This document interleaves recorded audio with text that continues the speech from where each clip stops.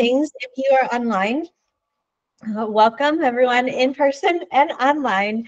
This is part 1 out of 3 of our IFR seminar series that I'm hosting in the next few weeks. So today is the first one. Then on December 9th, we're going to have one on IFR flying to Monterey. And then December 16th is IFR flying to Watsonville. If you come on the December 9th session, we have a holiday hangout party afterwards, so you can just hang around and have fun with us. We have food, drinks, family, pilot community gathering, and it's a fabulous time for everyone. And then if you are really dedicated and love IFR like I do, I am hosting IFR Ground School next year, starting in January 7. So if IFR is something that you're interested in, I invite you to come and join. Anyone who have joined my classes before can attend the future classes for free. This is quite exciting. But today we're talking about IFR flying into Half Moon Bay. I love audience interaction. So if you're online, please put in your emojis, your chat box, and Taylor's monitoring the chat box. Along the way, I'll pause, ask to see if anyone have questions. So any questions you put in the chat box, he'll let me know and I'll make sure I answer them. For housekeeping purposes, this will be recorded.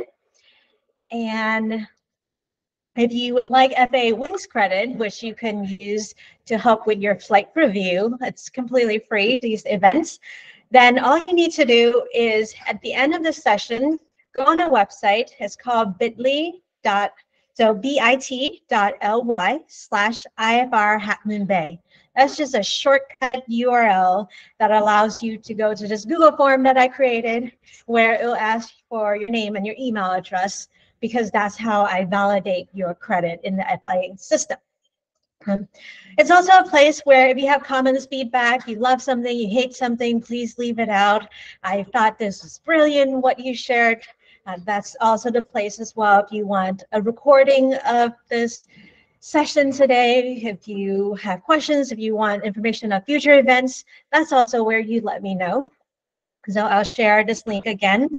Just write down bit.ly/IFR Half Moon. A little bit about me. So I worked previously in science and engineering. That's why I love IFR. I'm obsessed with the technical aspect of IFR. I think it's incredible. There's very few modes of transportation in the world where you can fly completely blind and still be safe. Imagine if I tell you, I'm going to go out and drive a car. I can't see anything. I'm going to be fine. Nothing's going to happen. I'll get from A to B hundreds of miles and still be fine. You tell me you're crazy. But you can do that in an airplane. And in some very fancy ships, you can do that as well. So the scientific aspect of IFR fascinates me. I also work in law. I love the regulations aspect, because the great thing about knowing the rules is you know when you're about to break it, back it up a little bit, and how to make sure you never break any rules. I also work in education marketing. I love to share information, knowledge with other people. I'm a CFI, double I and MEI, so I teach single engine, multi-engine. I teach private instrument, multi-engine ground schools at different schools. I'm also an FAA safety representative, which means every month I gather around with other FAA safety representatives, and we talk about the accident cases that are happening around the country, around our city, around our local area. So the ideas that I share with you is taking into account many of these accident cases analysis is happening, making sure that we share information to keep you safe. I've flown small trainer aircrafts, and I've flown business jets across North America from Florida, Texas, New York, all the way to California. I've flown to Mexico, Canada, so I can share you my experiences around that. What I love to do is accelerated advanced training. So anyone who wants to learn fast and is really disciplined and focused, I'm the person.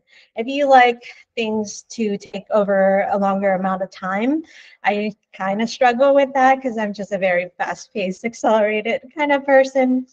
But if that's your thing, I love training, advanced training.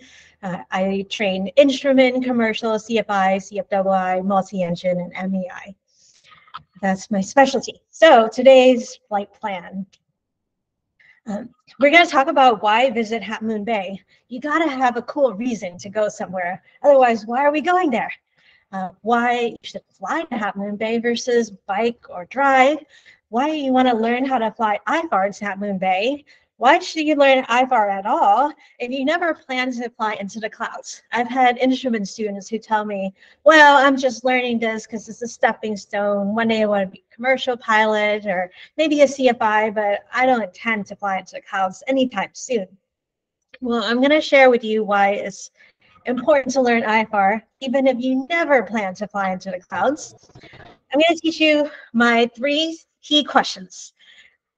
I call it Tao's 3 key questions because it's not in any FAA handbooks. I just made it up, but I think that from all my experience, this is what I distill to be the most important thing, that if you can answer these 3 key questions, you can master flying easily in any aircraft. So I'll share with you that. I'm going to share with you a flight that I've done with Taylor. He's a CFI. He's helping me here. From Reid Hillview to Half Moon Bay and back, how we plan and think through the approach, how we fly, and how we plan and think through the departure, and how we flew to departure, and we'll talk about risk management. So for now, I'm going to pause. Any questions so far, online or in person, before we move on? All right, great. The first question is, why visit Half Moon Bay? And in your chat box, if you have great reasons why you love to visit Half Moon Bay, please put it down so I know what else to do when I go to Half Moon Bay. But this is why I go to Half Moon Bay. I go for the food.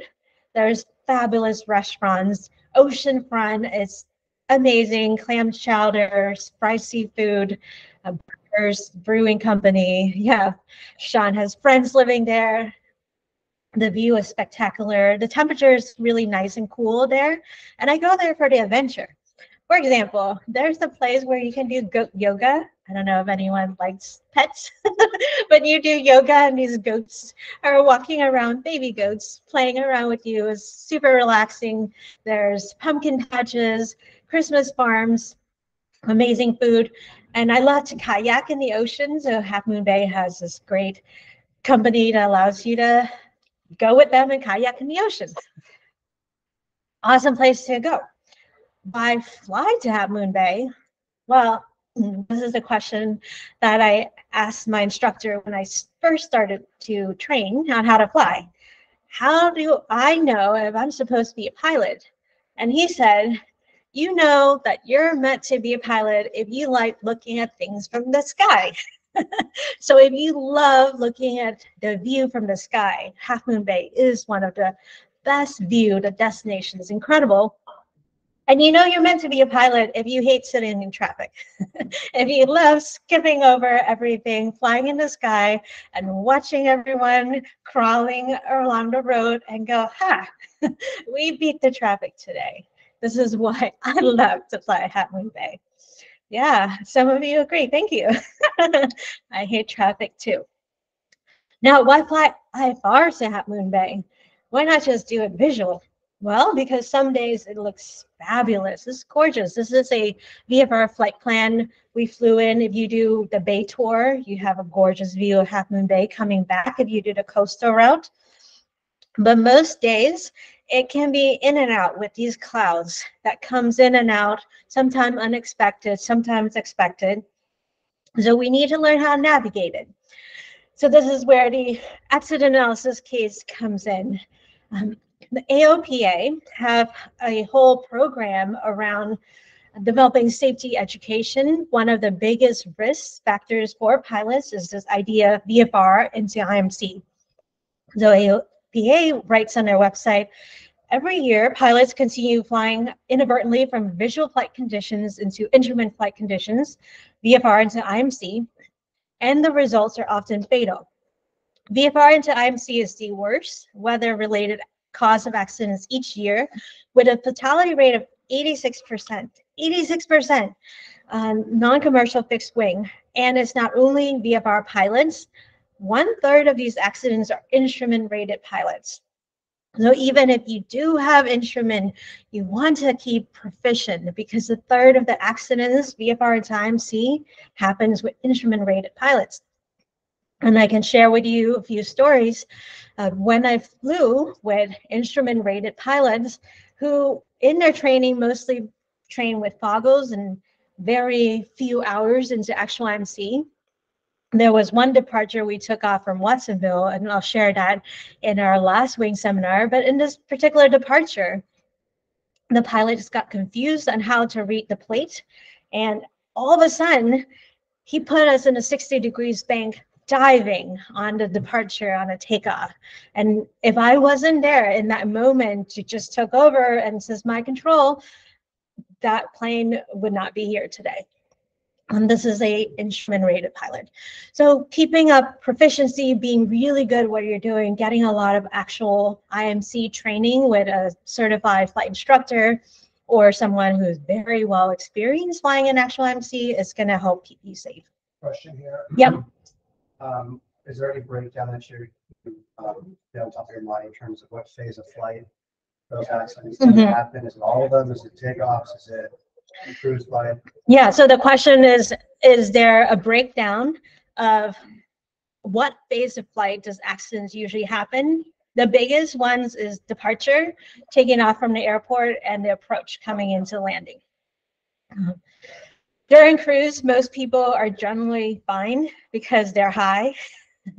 They're over terrain, ATCs vectoring them, they're keeping other aircraft separate from them or keeping them separate from other aircraft. So in the cruise, it's mostly pretty safe depending on what the terrain, where you're flying. But it's the departure and approaches are usually where the highest rate of accidents are. So I'm going to share with you an NTSB accident report that's happened at Half Moon Bay in 2012. This is a sport pilot. He was 75 years old, the guy about to fly to see his friend.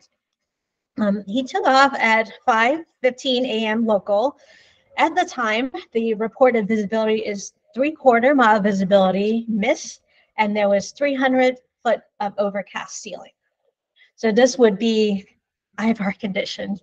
And he's a sport pilot, non-instrument rated. He took off. Within a few seconds, the plane started banking and descending, and they found the wreckage. So this is what his plane looked like before the accident. And after the accident, all they can see is the frames of the plane. The plane crashed at the edge of the Half Moon Bay Airport to the right of their runway. And when they decipher what happened, the NTSB conclusion was he got spatial disorientation and loss of control.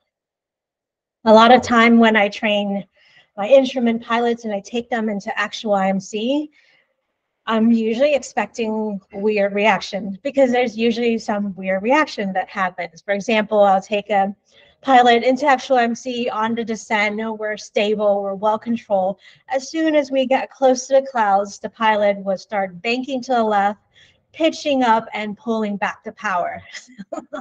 He's doing everything to put us into a stall and then eventually a spin. And I took over control and told him, yeah, you gotta keep flying. You're stable, don't do weird stuff when you enter and exit the clouds. But this is our human limitation. We're not built to fly into clouds. It's something that we need to train for it. So according to the FAA, there's an advisory circular on pilot spatial disorientation. And they say surface references natural horizon may sometimes be obscure, although visibility may be above visual flight rules minimum. So perfect VFR conditions, and if you can't see the horizon, that can be considered actual IMC. In fact, when I was flying in the jet job, anytime we can't see the horizon, even if it's reported VFR, we log that as actual IMC. Lack of natural horizon or surface reference is common over water flights at nights and at night in extremely sparsely populated areas or low visibility conditions. A sloping cloud formation, obscure horizon, dark scene spread with ground lights and stars. Geometric patterns of ground lights can provide inaccurate visual, and the disoriented pilot may place the aircraft in a dangerous attitude. So this is our biggest concern when we're flying in low visibility conditions. So let's question. Yep. If you are flying above the cloud deck, so VFR on top, would Mhm. that be considered actual IMC with regards to can you see the horizon, assuming the visibility is otherwise good? I have to look at the regulation. Do you know, Taylor? I don't think that that's actual IMC. What I'm referring to is flying pitch dark at night where you can't see anything, so you don't know how to keep your plane straight up. Right. And there's a letter of interpretation on that. But if there's a layer of cloud underneath and you can use that to keep the plane right side up, then I don't think it's considered actual IMC. Right. Thank you. So why learn IFR if you never plan to fly into the clouds? So put in the chat box if this resonates with you or you've experienced this before. Reason number one is the sun is in your eyes. I don't know why, but half of the time when I fly in the afternoon, the sun is always in my eyes coming into the landing. Last time I flew into Livermore, we're 5 miles from the runway at Livermore, an airport that I'm so incredibly used to. We cannot see the runway at all. And it's even worse if your sun windshield is dirty. You didn't clean the windshield and you have the sun in your eyes, it's pretty much impossible to see. And the other days I was flying into Half Moon Bay, perfectly clear sky. It's reported VFR, green dot means go, right? But we are coming in and the sun is right in our eyes coming into this landing. I cannot see the runway. I was really thankful that I had the instrument approach loaded that day because that gave me peace of mind. And that peace of mind means everything to me when I'm flying. I want to know that I'm safe. Reason number two, not only is the sun in your eyes, sometimes you just can't see well because of haze, mist, fog, smoke. Many times during the California summer, there could be a wildfire that spark up and suddenly this perfect clear sky that they reported 10 miles visibility just close up on you.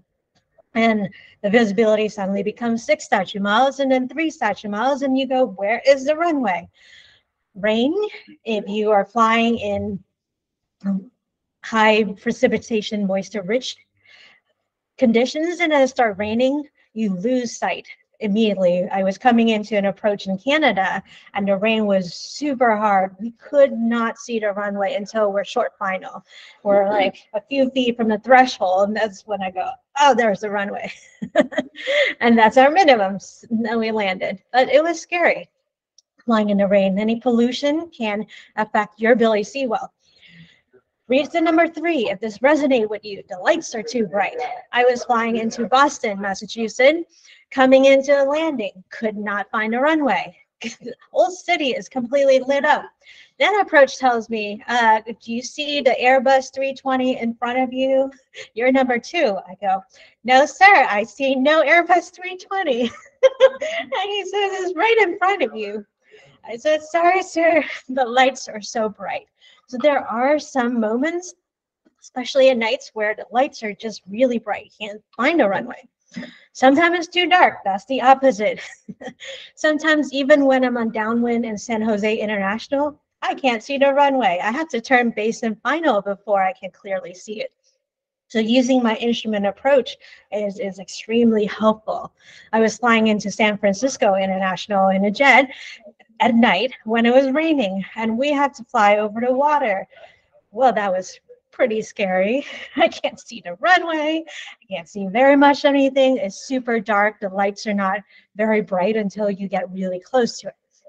So instrument, super helpful, even if it's reported VFR.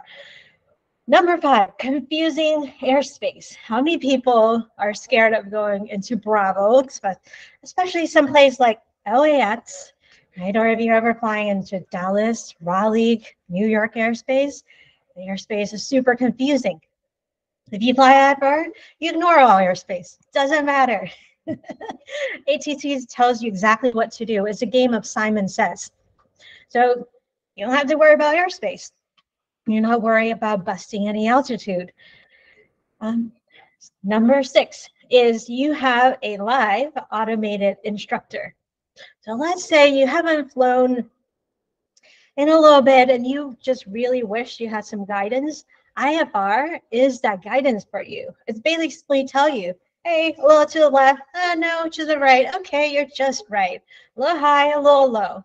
So this is your live automated instructor that guides you into this perfect approach. And number 7, because you have this guidance of this instructor, you can fly better with a stabilized approach. A lot of people are not sure what the concept of stabilized approach is. They hear the words, but here's the FAA definition of a stabilized approach is when you're able to, you do a stabilized approach to avoid experiencing loss of control. It's when you establish, maintains a constant angle glide path. So you're staying on that glide path toward a predetermined point on a landing runway. A lot of VFR pilots, their glide paths all over the place, up and down, and they're landing somewhere on the runway, right? That's not a stable approach. You want to be a constant descent rate, landing on a well-defined spot on the runway. And you have to maintain a constant final descent airspeed and configuration. Any questions so far about reasons to learn and apply IFR, even if you're going to apply in VMC VFR conditions? Cool. So here is a myth that a lot of people have in their mind that IFR is really difficult to learn and is really difficult to remember and stay proficient. My opinion is it's simple if you keep the first things first. So I'm going to teach you first things first, Tao's 3 keys that I was sharing with you in the beginning. If you can keep these 3 keys first thing first in your mind, you can fly any approaches, transition into any aircraft. So we're going to start with on the ground. If you're driving a car on the ground, you operate in a XY coordinate, right? You're on the ground and time is flowing through. So the only question you have when you're driving a car is, should I go left or right? Should I go fast or slow? That's it. You exist in this 2 dimensions plus time. If you're in the air, you have this additional dimension, high or low. Should I go left or right, high or low, fast or slow? Those are the 3 key fundamental questions. So how do we apply this into our flying? First things first. The first thing you need to make sure you do is know whether you are left or right of the course. Because imagine you're flying an aircraft into a canyon and there's mountains all around you. The first thing you gotta make sure is you're in the middle of the canyon where it's lowest. Don't be going way too far left or way too far right, hitting any mountains along the way. That's no good for the plane or for you. So the first thing first is you gotta make sure you're on course.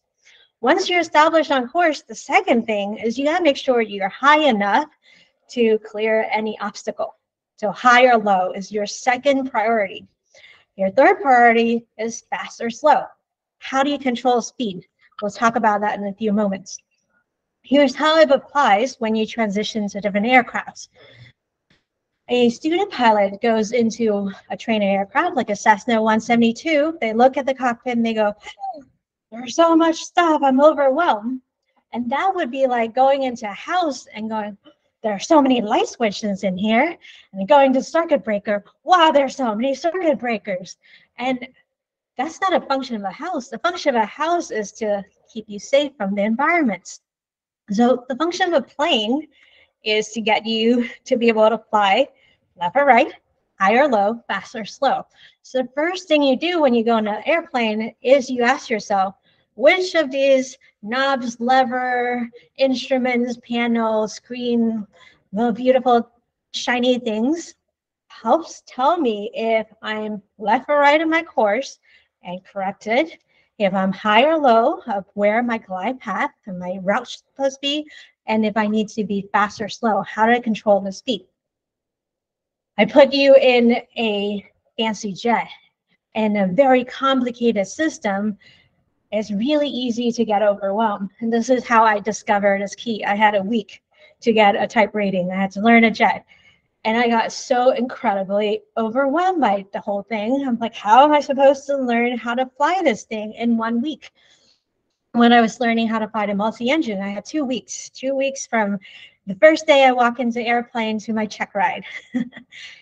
And here's what I distill for myself is if I can just figure out those 3 things, which of these control left or right and tells me if I'm on course, which gets me high or low and gets on that glide path, and which control fast or slow, everything else is a cherry on top. It's a nice to have. This is my fundamental goal as a pilot, is to control this. Other things are light switches, environmentals, warm, cold. So let's talk about what your instrument approaches do. These are the fundamental keys before I can go into the instrument, because instrument approaches are actually quite easy when you know the fundamental. So the top part of the instrument approach tells you if you're left or right. That tells you what is your course. The bottom part tells you whether you should be high or low. And then there's this tiny little strip here. It tells you the distance you are from the runway. That's how you know whether you should be fast or slow. So if you're far away from the approach, go really, really fast. Maximum rental speed is what I tell you. Full power, back it off a little bit. Do whatever allows you to go as fast as you can without breaking the airplane, right? And then lean out the mixture so you can go really, really fast. But as soon as you get close to the approach, slow down a little bit. If you are in a trainer aircraft, you're probably in category A. So back it off and slow down to 90 knot ground speed. We'll talk about why we use ground speed in this case, but back it up and slow it down on the approach to about 90 knot ground speed. Now, when you're a few miles from the runway, back it off the power, start slowing it down, because the moment you see the runway, you're probably going to want to deploy flaps and land. So you don't want to be going 90 knots the entire time, because by the time you see the runway, you're kind of too fast now, and it's very hard landing. So super, super fast when you're far, coming to approach, slow down to your approach. Ideal speed, category A is 90 knot ground speed. Then 2 miles, start backing off, slowing down to 80 knots or so. And then you're getting yourself down to your approach speed. Why 90 knot ground speed? Because the FAA has this climb descent table. This is in your TPP, your procedure chart table. And it tells you, let's say at Half Moon Bay, the glide path is 3.5 degrees. You're going to look in this table, and it says if you're applying a ground speed of 90 knot ground speed and the glide path is 3.5 degrees, then you need to keep a descent rate at 555 feet per minute. So this allows you to set how fast are you descending. If you're flying an autopilot plane, you're going to set the descent rate. Okay, in your autopilot, it's usually called VS mode, and then you control the power to control how fast or slow you fly on this descent, this fly slope. A lot of people ask me, well, when should I deploy gear and flaps if I am in a complex airplane? Our general rule of thumb, and it changes depending on context, but if you have a gear airplane, an airplane with a retractable gear, we deploy it before the final approach fix. The reason is because before the final approach fix, you're still kind of high and you're still kind of far. If there's something wrong with your gear, you can tell approach, hey, something wrong with my gear. The green light's not turning on. Can you vector me? I'm going to climb and try to troubleshoot. If you wait too long to deploy the gear, now you're too low, too close to the ground. You're trying to deploy the gear. Gear's not coming on. You're freaking out. It's not a good day. So make sure you deploy the gear before the final approach fix, and then it helps your configuration. What about flaps? Why not deploy flaps early? Our logic in the way that we teach is if you now have gear and flaps, you have a lot of drag. So if your engine quit, if you have an engine problem, if there's some malfunction, you have way too much drag now. Now you got to get rid of them. In this moment of trying to troubleshoot for what's the engine problem, you're trying to climb out, you're in actual MC, that's a lot of work to do. Same with if you're coming into a runway, you can't see the runway and you're going miss. Now you got gear, you got flaps, and you got to hit suspend on the GPS button, you got to fly to miss approach. That's a lot of work. So in general, we teach gear down before final approach fix and flaps when you see the runway. That can change depending on what kind of aircraft you fly. The last topic I want to talk about is this concept of ATC says fly at maximum forward speed. You hear this a lot, and you hear it because there's usually a fast plane behind you. What a lot of pilots do is they jam the throttle and they go fast. But I tell my students, maximum forward speed is not the maximum forward speed of the plane, is the maximum forward speed of what you're capable of. There was an accident that happened where this guy is flying his wife and his daughter behind, and it was late at night. This is an approach he's flown hundreds of times. He's very familiar with this approach. He hears ATC says there's a jet coming behind you. So he jammed the throttle and he's going really, really fast. And in this particular approach, there's a turn. And when he turned at the speed that he was going, he sheared a vertical tail. He broke it off and the plane immediately lost control, crashed, and it killed him. His wife and his daughter was in serious critical condition. So she barely survived that accident. All because he heard, there's a jet behind you. Now, if you hear ATC says maximum forward speed, there's a jet behind you, and you want to fly 90 ground speed, you tell them 90 ground speed is my maximum forward speed, and then ask, do you want me to be vector around? Be ready to fly a hold, be ready to turn around, but don't push the capability of yourself or your aircraft just for ATC. A lot of people relationship with ATC is boss and employee. ATC says whatever, I do exactly what they say. Or parent and child. ATC tells me, I do what I say. What I teach my students is you want to think of ATC relationship with respect to you as adult to adult. I'm going to negotiate for what I want. I'm going to ask for what I want. Keep in mind that most ATC controllers are not pilots at all. They're just regular people who are trained on how to communicate with aviation controlling talk. So negotiate for what you want. Don't treat it as parent and child. I do exactly what ATC says. Other things that I notice IFR pilots tend to do is they over prioritize communicating with ATC and stop flying the airplane. So your priority, first things first, fly the plane. Talk to them later. They'll get annoyed with you. It's okay. So sorry, but it's better that you fly safely. So remember the 3 keys, keep first things first. That's your first code word for today, is the 3 keys. And bonus, if in your form, you tell me what the 3 keys are. But keep the first thing first. So let's go into the flight plan and how we plan the approach. I have students who tell me, it looks like the really experienced pilot, they don't do any planning at all. And I'm really struggling with this approach. I must suck at this. And I tell them, that's not true. The really highly experienced pilots, we still spend hours and hours looking over approaches. Even when I was flying for corporate in the jet world, we would spend 2 hours, 3 hours the night before studying the approaches, especially if it's any brand new approaches. We're doing our calculations or performance.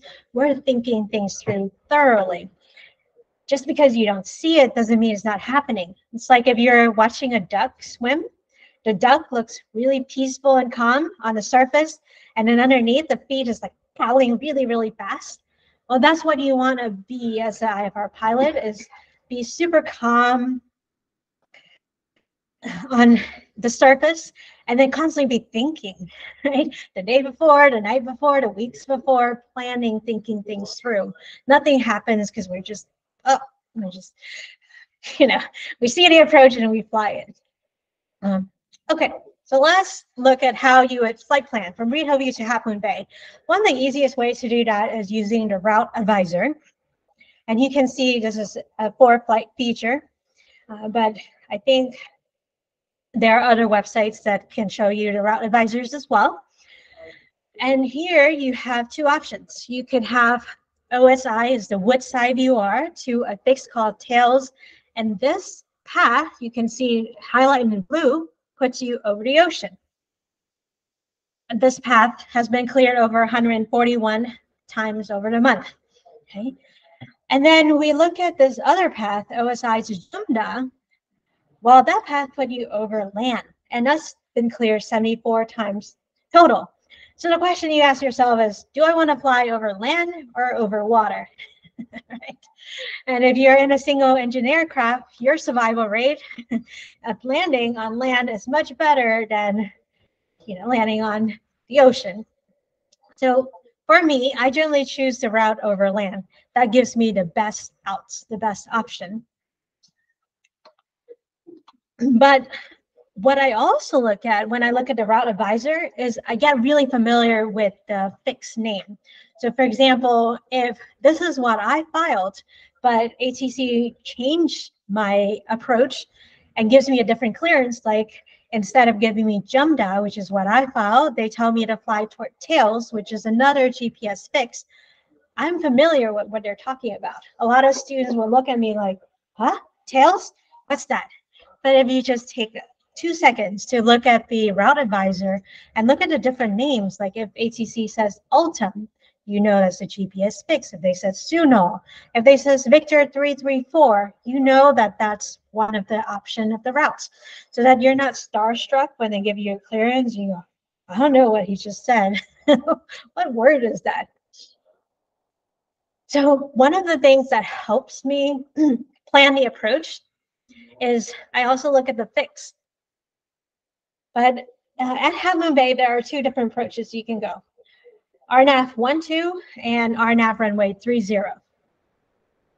You choose which approach based on the direction of flight. For example, if you're coming from the north, coming south, you might choose RNAV 12. If you're from north, going south, and you're going from south to north, you might choose RNAV 30. But if you look at RNAV runway 12, most of the approach is over the ocean. So now you have to make a decision. Do I want to fly over land or water?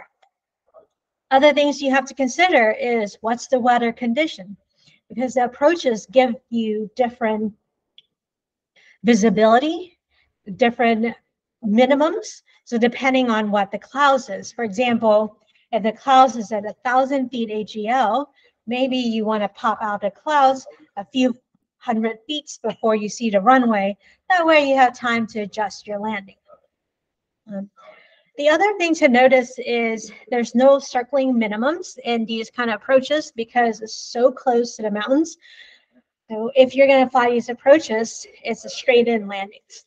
So depending on what the wind is, you're going to choose the approach that you want.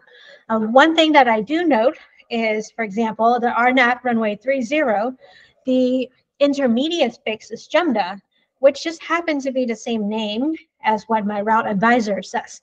So if I'm planning to fly over land, I'm going to pick and file Woodside to Jumda, because that leads me directly to the RNAV 30 approach into Half Moon Bay. Other things you want to consider is what altitude are you going to file? A lot of my students just ask me, okay, what approach are we doing today? What altitude should we fly? Why not keep it direct and fly toward Jumda? You could do that as well. When a route advisor shows you a route, that's usually what ATC cleared you. So you can file that. Just expect that ATC will likely amend your clearance and tell you to go Woodside anyway. And then in reality, as soon as you take off, they might tell you fly direct to Jumda. So what you file, what ATC cleared you, and what you actually fly are three different things. Sometimes they're the exact same thing. Sometimes they're completely three different things. Usually we file what the route advisors say, and then keeping in consideration what we want. And then we're aware of what all the other route options are and be ready for any ATC clearance. And then we're ready to fly direct if we're giving permission to do that. So great questions. Yeah. Do you know what data is feeding what for flight is showing cleared? Yeah, most frequently cleared or used. I think it's through the ATC system, but I'm not sure. But I've seen it in flightplan.com. There's another website as well, and it also shows Route Advisor. Okay. The other thing that I notice is when I lead a lot of tower tours, so we'll visit San Jose Tower, Reid Hillview Tower. I also lead tours into NorCal, TRACON, which is in Sacramento. And what I notice is they have a book. ATC have a book that if you want to fly from this location to this location, they have a route that they list. And so that's known as well. There's also tech routes, which are listed in your chart supplements, which also guide you. If you're going to fly from here to here, here's the suggested route. So there are known route in the database system that ATC likes to clear people if you're going from point A to point B.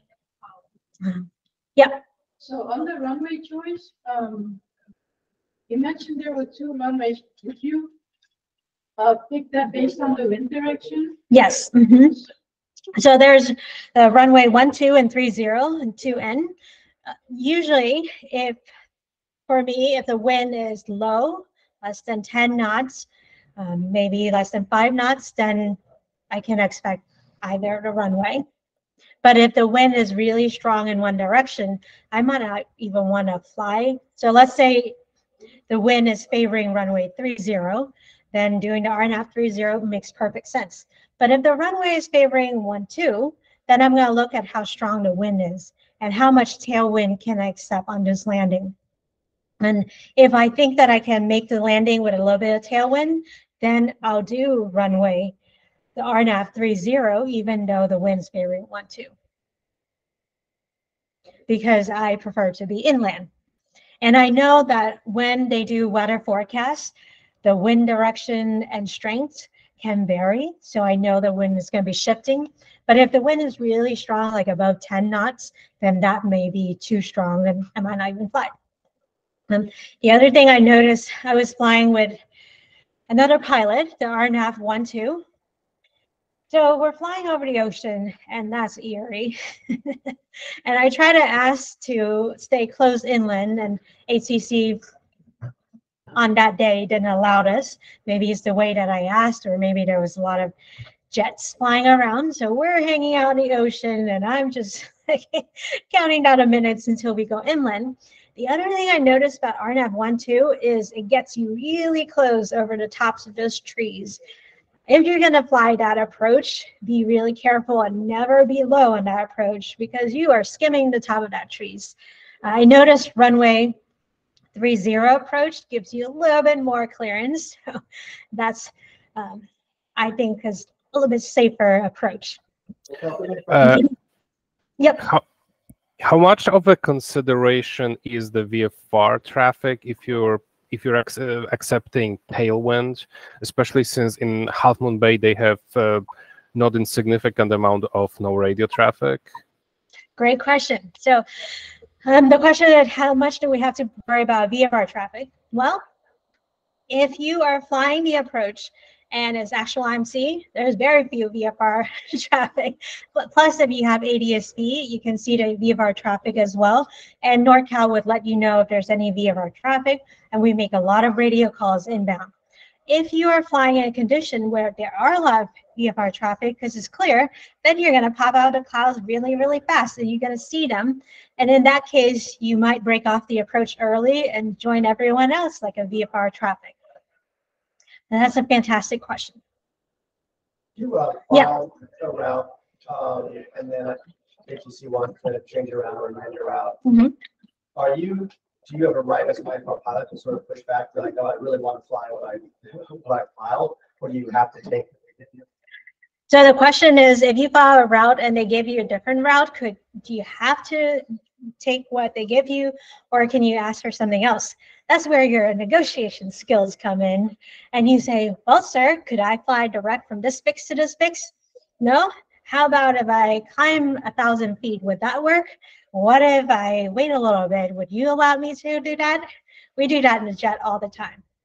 So when we're flying corporate, the most important thing for our passenger is to get from A to B really quick. And they want us to use the least amount of fuel because it's a cheaper flight for them. So we're constantly negotiating, can I go direct? Can I change my altitude? Can I go higher? Can I go lower? I think this is gonna help my fuel burn. This is gonna help us get A to B faster. But ultimately then they can say yes or no. They can say yes or no, and then you make another request. You keep requesting until you get approximately what you want, and there's a compromise to it. But from what my experience of ATC across the country is, they will do everything they can to help you out. They're the nicest people in the world. They want to make it easy for you. To make your negotiation easier, you want to have the awareness of what everyone else is doing. Right. So what helps for me is I look at on my ADS-B, if you have Sentry or Stratus on ForeFlight, and I'm looking at where other aircrafts are, and I'm thinking like I am an air traffic controller. What is the most efficient way to organize all these aircraft?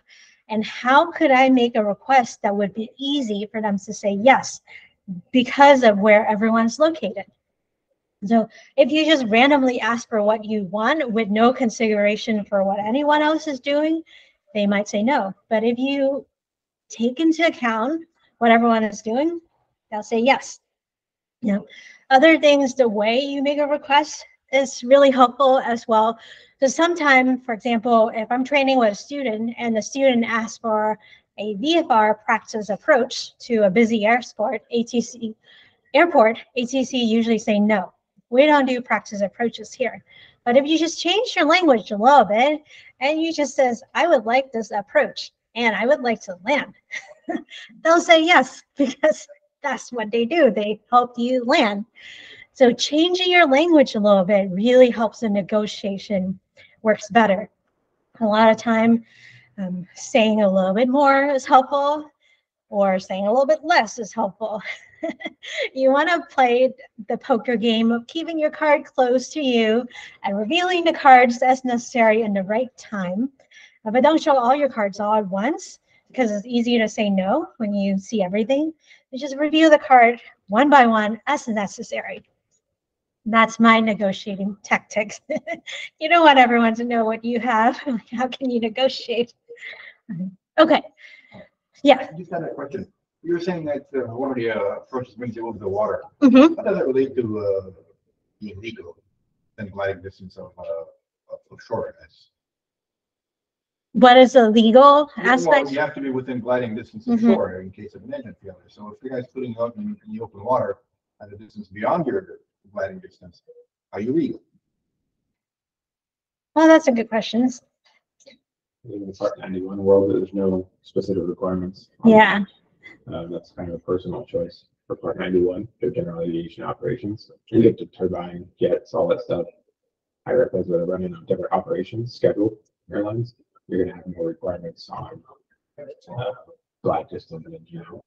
So for the people online, the question is, can ATC put you on an approach that's far away from the shore where you might not be able to glide to land? And what Taylor is saying is, in the Part 91, there's usually no regulation around that. If you're flying corporate 135, 121, there are regulations around that, but usually no regulations around gliding distance. Any other questions? So Bob has a question. Keep your Nordo route requirements, leave clearance limit in mind when following a simple route. Oh, a reminder. Oh, okay. Keep your, what happens if you lose your radio with what to do, how far you're cleared on your clearance. So that's an importance when you're getting a route clearance from ATC. Because that's the reason you do get a clearance from ATC, is to tell you basically what happens if you do lose your radio. where is he expecting you to go, and where you know, have to do is where do you want to go. So I think this might have actually been in response to my question about the no radio VFR traffic that likes to hang out in Half Moon Bay. Okay, great. And then the other aspect that Taylor shared, which I think is really important for everyone to hear, is when you receive an IFR clearance, that's the game plan that you would do if you lose all radio communications with ATC. So you want to be aware of what that route is. And if you want to learn more about last comp, we delve deeper in that in our ground school classes because it's a big topic to cover. Now, when you're filing this flight plan, which altitude would you file? There's a few things that I look at. So I look at the route that we're flying, right? I'm just drawing a general quick route. What is the MEF, which is maximum elevation figure, which shows me the highest altitude obstacle in this quadrant here, 3,600. Then I'm looking at what's the highest obstacle that I might encounter along my route. I see 2,417. And then I look at my fix for my approach as I'm starting on this approach, 3,800. So I'm going to choose the biggest number. 3,800 is the biggest number. And then I'm going to bump it up a little bit because I don't want to be just at the limit. We're going from east to west, so I'm going to fly an even number. So my option is 4,000 feet or 6,000 feet, right? Because 4,000 feet will put me right there at the limit, and 6,000 will give me a little bit extra. I just got to be careful with that and make sure I descend so I'm not diving at the last minute. So I might fall 6,000 feet. Other things we think about in field planning, and this is where a lot of instrument pilots get in trouble on their check ride, but pilots get in trouble in real life too, is when they plan for field, they only plan to fly from A to B. What we like to teach is you need to have at least enough fuel for the departure procedure, getting out of your airport. You got to fly to the approach itself, fly the entire approach. And then if you can't see the runway, fly the missed approach. Plan to hold at least 3 times because you don't know when ATC is going to be able to clear you. Now you got to fly to the alternate approach and fly the entire approach. And then I like to add, in addition to that, 45 minutes fuel reserve. So it's a huge buffer compared to the FAA regulations. But it will keep you safe because you want to think about the idea that if you're flying actual IMC and not just a practice approach in VMC condition, you got to fly the departure, fly the entire approach, and be ready to go, miss, and go to your alternate, maybe do a few holes and fly the approach to the alternate. It's not just straight line distances. And that's where IFR pilots can get in trouble with low fuel, minimum fuel, or no fuel starvation at the end because they don't plan thoroughly in this. If you take out the Enroute segment from your list, like all the other stuff, how many more minutes does that usually add to your 45? Well, this will be in addition to that. I know. It depends on your alternate and how far it is, but maybe an hour, Total. an hour, 2 hours extra buffer is what I usually have. So 45 plus 1 to 2 hours of buffer plus your Enroute fuel. That's what I would do. Yeah, so let's say it takes an hour for me to fly into Half Moon Bay. I might give an extra an hour of fuel just in case I need to go alternate. And then I might add an extra 45 minutes just because I didn't, measure the fuel correctly. I didn't lean properly. Just give me that extra buffer. But an hour or 2 hours, if you're flying local, is a good ballpark. But I would do planning, depending where your alternate is, of course. Okay, so here's how I brief an IFR approach on the ground. The plate on the ground, this is what Taylor and I would discuss for hours before we even plan this flight. And then we would brief in the air. So the first thing I brief is, number one, I make sure that I have a current plate. Number two, that I'm looking at the right plate.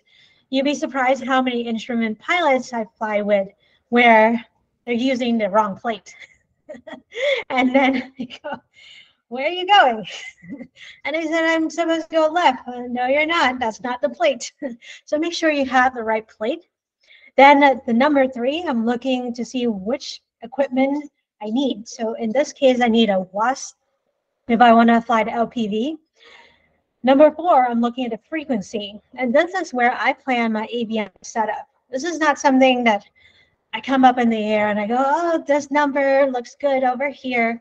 I strategize. I'm like a chess master before an IFR flight plan, especially to a brand new airport. And if I know the conditions actual IMC and I know that there's a chance we might have to go miss, I strategize on how I'm going to set up my avionics on the ground. So for example, for me, I like if I have two comm radios, comm one is to talk and comm two is listen. So I might put in NorCal as I'm coming along and then have Moon Bay CTAF as standby. That way, when I'm ready to swap to CTAF, I have that available. Comm two, I like to listen. So I may put in the weather for the destination airport and then the weather for my alternate airport. If I was flying into Half Moon Bay, my alternate might be San Jose. Giant runway, really close by, super nice, they'll let me land. Probably won't do San Francisco. They would shoo you away unless it's an absolute emergency. So San Jose is a really good alternate. In my nav, nav one might be GPS because it's a GPS approach. And nav two, I might put an alternate. And in this case, I might put Woodside VR, which is the closest VR nearby, and San Jose VR in case I need to go miss. So I'm strategizing my avionics on the ground. Number five is I'm looking left or right. This tells me what is my course. Where is the course? Am I flying over land, over water? Am I flying near the mountains? Where's the mountains? As I'm coming into Half Moon Bay on RNAV runway 30, the mountain's on my right side. So I know if I deviate from the course, deviate to the left, toward the ocean. Don't deviate to the right. That's where the mountains is. I'm thinking, where are my terrains? Worst case scenario, go west. That's the ocean, probably less stuff for me to hit out there. If I start just losing control somehow. Number six is I'm briefing what are my altitudes. This is how I route plan. Number seven is I'm planning for my speed. How fast am I going to fly this approach? And then what are my minimums? Because I'm planning to be able to touch down very stable and control. And number eight is I'm looking at the runway. Something I brief about the runway is how long it is. If I'm flying a trainer aircraft, 172, I'm going to want a runway at least 3,000 feet. If it's shorter than that, I'm going to note that this is a short runway from my particular aircraft, and I better be on top of my speed and control and be able to do a short field landing. Otherwise, I'm going to fly past the runway and overrun. And there are many case accidents at Half Moon Bay where people land and overrun and crash into the grass. So plan out how long the runway is. Other things I think about is if it's a really long runway, like if I'm landing in San Jose International, then I can keep up my speed because I have a really long runway to land on. I don't have to be super, super slow coming into approach. Anything? Just Steve on the chat had a comment. Recommend putting the CTAF sometimes in COM 2 just to listen to it in advance of NorCal passing you over, so you're kind of aware of the traffic that's going on. Absolutely. Is it something you would consider? I think it's a brilliant idea, and that's what I often do. Once I get the Half Moon Bay weather, I get rid of that, or maybe I put it in standby if I'm definitely going to plan to land. And then I put in the CTAP and COM 2. I'm just monitoring. I want to hear what other people are doing. I'm listening to NorCal and COM 1, monitoring on COM 2, looking also at my ADS-B, seeing where traffic is. A lot of times my students tell me, I don't know what runway the wind's favoring because I can't here to ATIS because we're too far, or there's a mountain and we can't pick up ATIS. And I tell them there are a million ways you can figure out what the traffic pattern is and where everyone's going without needing to hear ATIS. One, there are apps on your cell phone where you can get digital ATIS on your phone. Two, if you have your ATIS-B and you look at the little icons of all the aircraft, you can really tell where everyone's landing is usually in whatever traffic most people are taking off and landing in. So that's a really good idea of what runway is being preferred. You can see people traffic pattern as well if it's a busy airport, and you can go, okay, so this is how I'm going to vector myself in. But definitely, I love the idea of monitoring COM2, and then having maybe San Jose, my alternate ATIS, on standby once I get Half Moon Bay AWAS and I know what that weather is. Something that Taylor and I talk a lot about when we flight plan IFR is what's the miss? A lot of people don't think too much about a miss, but if you look at a miss at Half Moon Bay, especially the RNAV 30, it puts you over the ocean. You're flying the Sims hold for 5 nautical miles over the ocean at whatever altitude they give you. That's scary. So I'm going to plan, and we would discuss ahead of time, if we have to go miss, we're climbing, we're going toward the ocean just to avoid the mountains to our left side. But then immediately, as soon as we get ATC, we're going to ask for vector, because no way are we going to hold over the ocean for 5 nautical miles. That seems crazy. That doesn't seem safe for us. We're going to ask for vector. Can you give us an alternate miss? Can you vector us back inland? Can you vector us to a VFR airport? So I'm already thinking of how I will negotiate with ATC before I even take off. It's not something that I think about in the moment of, because in the moment of it's too late. You're nervous, you're not sure what's happening. It seems crazy. Yeah, seems it's crazy. If you go missed, do you plan for to try again, or do you just assume you're going to turn away to your alternative destination? Fantastic question. So if you go miss, do you plan to try again? It depends. It depends on why you had to go miss. Were you missed because the clouds were so solid and there's no chance of being able to fly that? Or did you go miss because you somehow messed up the approach and you were too high or too low or too left or too right and you just got unstable? That if you can get yourself more stable, if you have a crew, get the other crew to help you out, then maybe you have a chance. But if you were to do that, I only try the approach twice and then I go away, go to an alternate. Just know that now you're burning up the fuel reserve that you have. But it depends on why you went miss. If it was the weather, it was solid. If you don't think you have any chance of trying, just go away, find an alternate, go to your alternate as planned. Mm-hmm. But if it was because you made a mistake and you just couldn't fly straight and level for some reason because you were distracted, you know, you're playing with ForeFlight too long and you forgot to control the aircraft and you had to go miss because you went full scale deflection, for example, then you might, if you had another pilot, talk with them, try again. Mm-hmm. And if you go missed for your own reasons, as in the approach was not good, would you still ask ATC for vectors to avoid hanging out over the ocean? Absolutely. I would ask ATC, I would say something like, hey, I had to go miss. I would like to try to approach again. Can you vector me back to Jumda, which is my intermediate fix, and then I start the approach again. So if you ask for vectors, just in practical terms, you give them a suggestion for where you want to be vectored to make it easier for them to say yes. Yeah, and easier for you too. You want to go where you want to go. Right.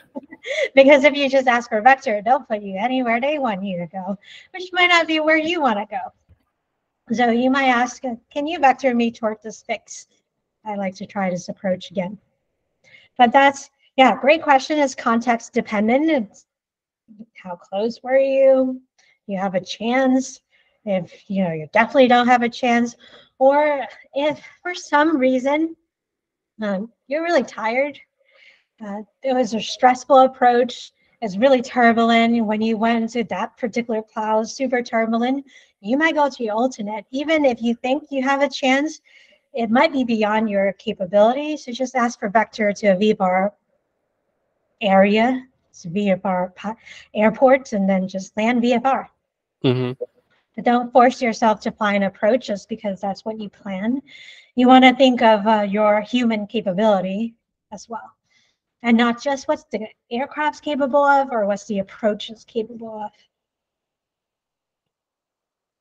Other thing that students often ask me is, I really struggle with radio. I don't know why. I suck at radio.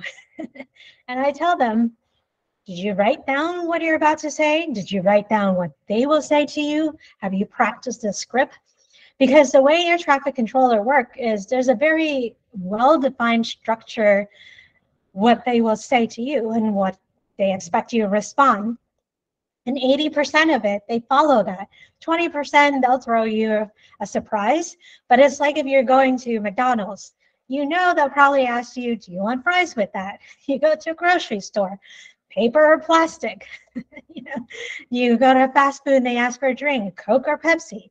So there's a very well-defined expected script that ATC follows. And you can write this down, plan it, practice it. If you struggle with pronunciation, I am an immigrant. English is my second language. I struggled with pronunciation for a very long time. I just sit there and I practice my communication, how to pronounce words. Sometimes I struggle with certain words. And so I just practice that. So here's a radio communication script that I might write down. If I'm coming into JUMDA, flying the approach, I'm expecting NorCal at some point to say, fly this heading, maintain this altitude. Clear for the RNAV 30 to Half Moon Bay, frequency change approved, close your flight plan in the air on the ground. I know they'll say that. They might use slightly different words, but that's the meaning of what they're about to say. So I write the script down and I practice it. I practice how I would respond. And maybe they say something different, but most of the time, this is what they say, and it's no surprise to me. And then I plan what I'm going to say to CTAF, right? If I switch over to Half Moon Bay traffic, what am I going to say? I write it down. Half Moon Bay traffic, Skyhawk 54102, 10 miles southeast, inbound straight in 30, RNAV 30 approach, Half Moon Bay. Then Half Moon Bay traffic, 54102, 5 miles final, 30, Half Moon Bay, and Mavic. I use the fix to prompt me to know when to call Half Moon Bay. So on the ground, I plan which fix is about 10 miles from the runway, which fix is about 5 miles from the runway, and then I call it 3 miles, and then I call short final. So I let non-towered airport traffic know long before I arrive. 10 miles, 5 miles, 3 miles, and then if I'm entering traffic, downwind base final. If I'm straight in, then I call final. But I write down the script. I practice beforehand. That way I keep my radios short, concise, and very clear. Other things that Taylor and I discussed extensively before we fly IFR is crew resource management. We discussed this beforehand. You do this in the corporate world as well in the airline. Who does what, exactly what the role, who says what. There is no confusion in the aircraft, and if there is, it's minor. For example, the pilot flying, so if I'm flying the plane and Taylor's monitoring, I fly the plane. I'm making sure I hit my 3 keys. Am I left or right of the course? Am I high or low of my altitude I'm supposed to be at? And am I fast or slow? Am I on speed? Taylor, the pilot monitoring, is confirming, am I hitting the numbers I need to be? And if I'm not, he's going to tell me, hey, you need to go left a little bit. That's what your CFI does during your instrument training, because they're the pilot monitoring in this role.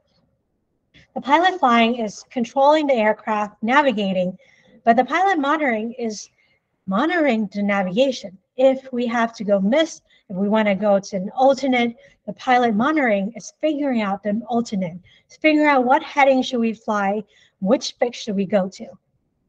Pilot flying is constantly scanning the instrument, looking through. The pilot monitoring is programming the avionics, putting in the frequency for the GPS, the iOS, the localizer, setting the altimeter setting, putting in the heading, setting the heading indicator with respect to the compass, and anything that the pilot monitoring is doing, he says it out loud so the pilot flying knows and can confirm that that's what's happening. The pilot monitoring is making all the radio calls. Pilot flying is just complying. Both pilots is monitoring the system, engine, oil temperature, oil pressure, making sure everything is flying. The pilot flying will brief the approach. The pilot monitoring is confirming the approach and everything is brief and come into agreement. The pilot monitoring would read the checklist. So he would say something like, before our takeoff checklist, mixture is rich. The pilot flying push the mixture is rich and says mixture is rich. The pilot monitoring read the checklist, pilot flying is doing the checklist. Pilot monitoring retrieves any information that's necessary. Pilot flying is asking for the information, but he's not looking for anything. They're just flying the airplane. So you have that roles really well defined with whoever you're flying with. And I recommend, at least for me, anytime I fly an actual IMC, I always have 2 pilots. No matter how proficient, experienced you are, for some reason, there's usually something that happens that makes you nervous, makes your hair stands on the back of your skin. And it's really nice to have peace of mind of having another pilot splitting the workload and being super clear on how you're going to split the workload. And then what I like to do is practice these procedures before I even take off. So the way I do that is I think of myself as a movie director. If you're a movie director, you control the script, what each of the actor and actress do, what they say, how it happens, the whole movie, what happens to the plane before takeoff, after takeoff. You're the movie director. If any time during the movie that you're scripting, you don't know what to do, like, I don't know what heading I should fly, what altitude should I be, what should I say here? You gotta work back and figure out the entire movie before you take off. So you gotta script out everything that happens. ATC might change it a little bit, but you gotta have an idea of what your movie is gonna be. What are your actors and actresses gonna say? What are they gonna do in this movie? Don't just go because, and then just wait to see what ATC tell you. You gotta have a plan, because how can you negotiate if you don't have a plan, if you don't know what you want, right? So have a plan. What I like to tell my student is chair fly or finger fly. So we put our finger over the entire route and we talk about a route. Where are you stuck in this movie where you're not sure what to do? Work backward, solve this confusion that you have, and continue. Then if you know it's a difficult approach, fly it in the sim. So for example, when I was doing the type rating training, the approaches that we would fly is into LaGuardia, New York. We know that's a difficult approach. We know that the ATC communication is super difficult.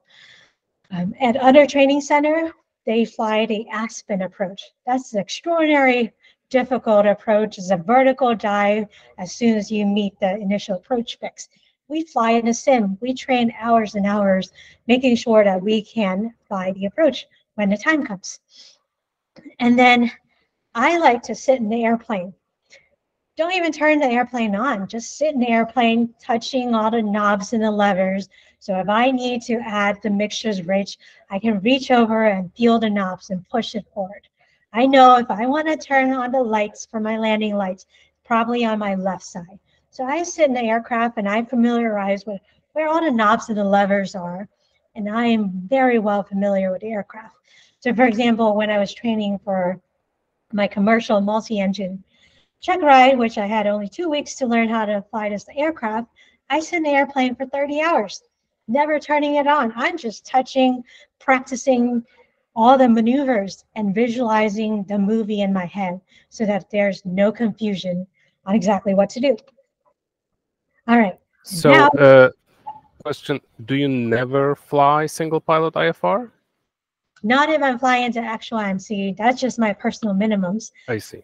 You could do it if you want to, but my personal minimums, if I know I'm going to the clouds, I have 2 people in the plane, and the other person, I want them to be proficient pilot. Do you require them to be IFR rated then as well, because so they understand, or could it be a VFR pilot? I love these questions. Wonderful. We'll talk about in risk management, how do you stack the deck in your favor, but having an instrument rated, well-experienced, proficient pilot is, your best deal, as long as you talk about your roles and make sure that you don't step on each other's toes. That's really helpful. If I know I'm flying to actual IMC with a student who's learning IFR, then I want to make sure that I know how well they fly and that they're able to hold heading, altitude, all the things that will help us stay out of terrain. Because to teach someone while in the soup is really, really hard. I would do that in perfect weather condition where I can see everything. But if we're going into the soup and it's solid, I want a really good pilot with me. Mm-hmm. Yep. For practice, some airports have multiple runways and multiple approaches for each runway. Do you memorize everything, every approach your plane is capable of before flying to that airport? Absolutely. So the question is, there are some airports with many different approaches on many different runways. Do you look at all the approaches? For me, I do. I study every single possible approaches I can do for that airport and for my alternate, because that's my negotiation card. Right? How do I negotiate with ATC if I don't know what cards I'm holding? I want to know what all my possible options are. If I'm in trouble, I'm going to ask for the other approach. Or if I want to get there quickly, right, I'm going to switch over to another approach. But I want to know all my playing cards before I step into the poker game. I don't play card games, but I'm just imagining if I were to play a poker game, that's what I would do. Any questions online or in person so far? Good. Thumbs up if you're following me. All right, so I'm going to bring you into a real flight that Taylor and I did. Thank you. Yes, please don't make me feel alone here. Thank you for participating online. Love it. I'm going to take you through the weather briefing that Taylor and I did on this particular flight. The first thing we noticed on this flight is reported IFR, and we were actually looking to practice actual IMC. So we're going, yes, it's IFR, is what do we expect? We look at METAR. Now, a lot of people, when they look at METAR, they look horizontally across. What I teach my student is look vertically down. And what I mean by this is, I don't just want to know what's happening at Reid Hillview and Half Moon Bay. I want to know what the conditions are across the area, because I'm looking for what's the stability of the weather.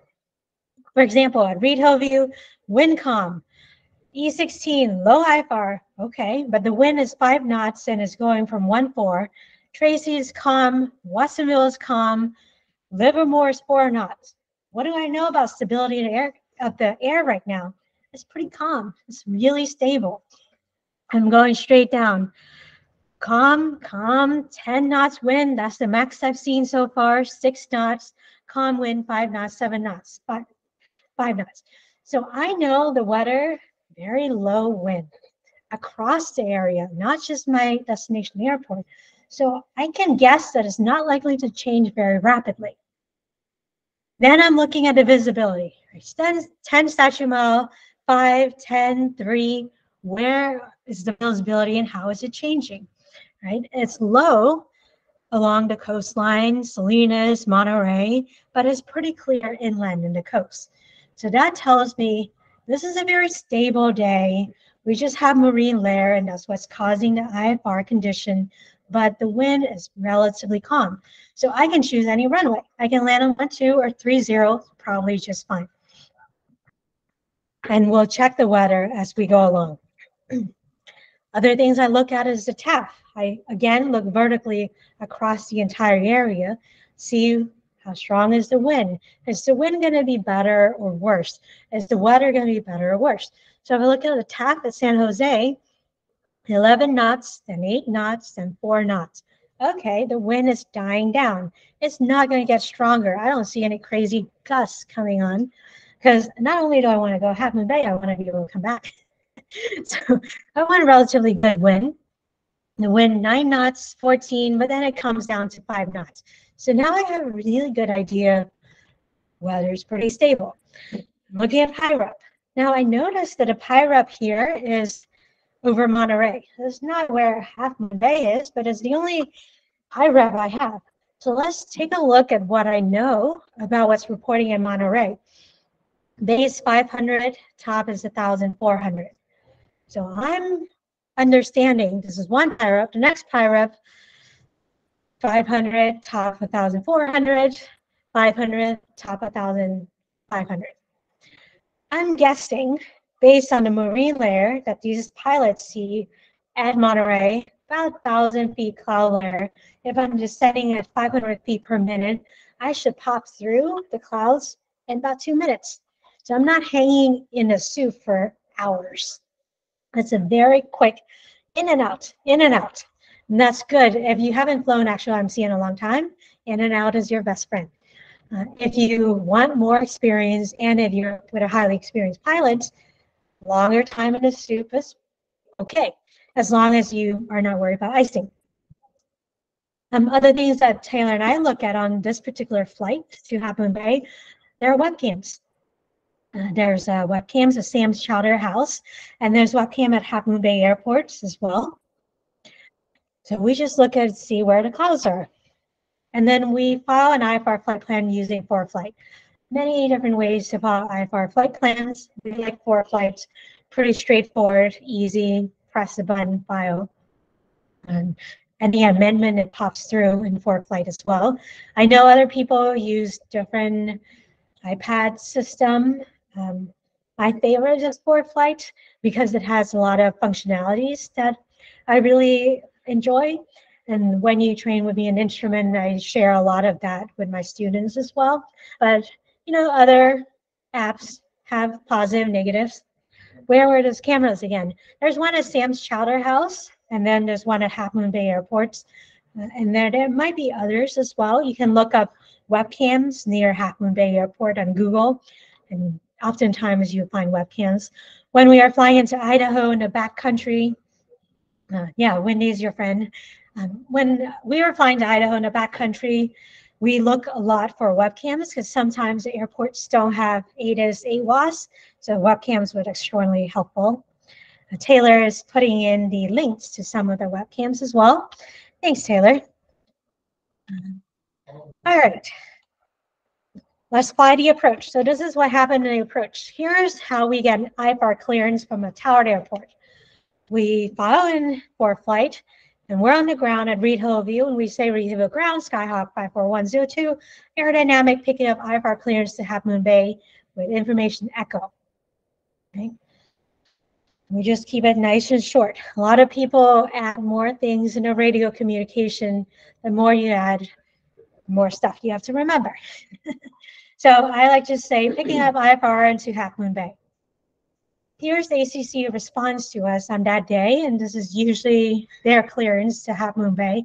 If you're taking off from Reid Hillview, clears Half Moon Bay Airport on departure, turn left heading 290, radar vectors for San Jose VUR, and then Woodside VUR direct, climb maintain 3,000, expect 5,000, 5 minutes, departure frequency 121.3, squawk 4553.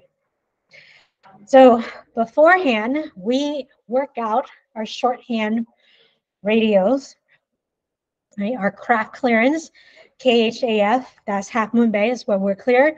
L is for left turn, 290 heading, 3 letters digit. SJC, OSI indicates for us as VUR, altitude.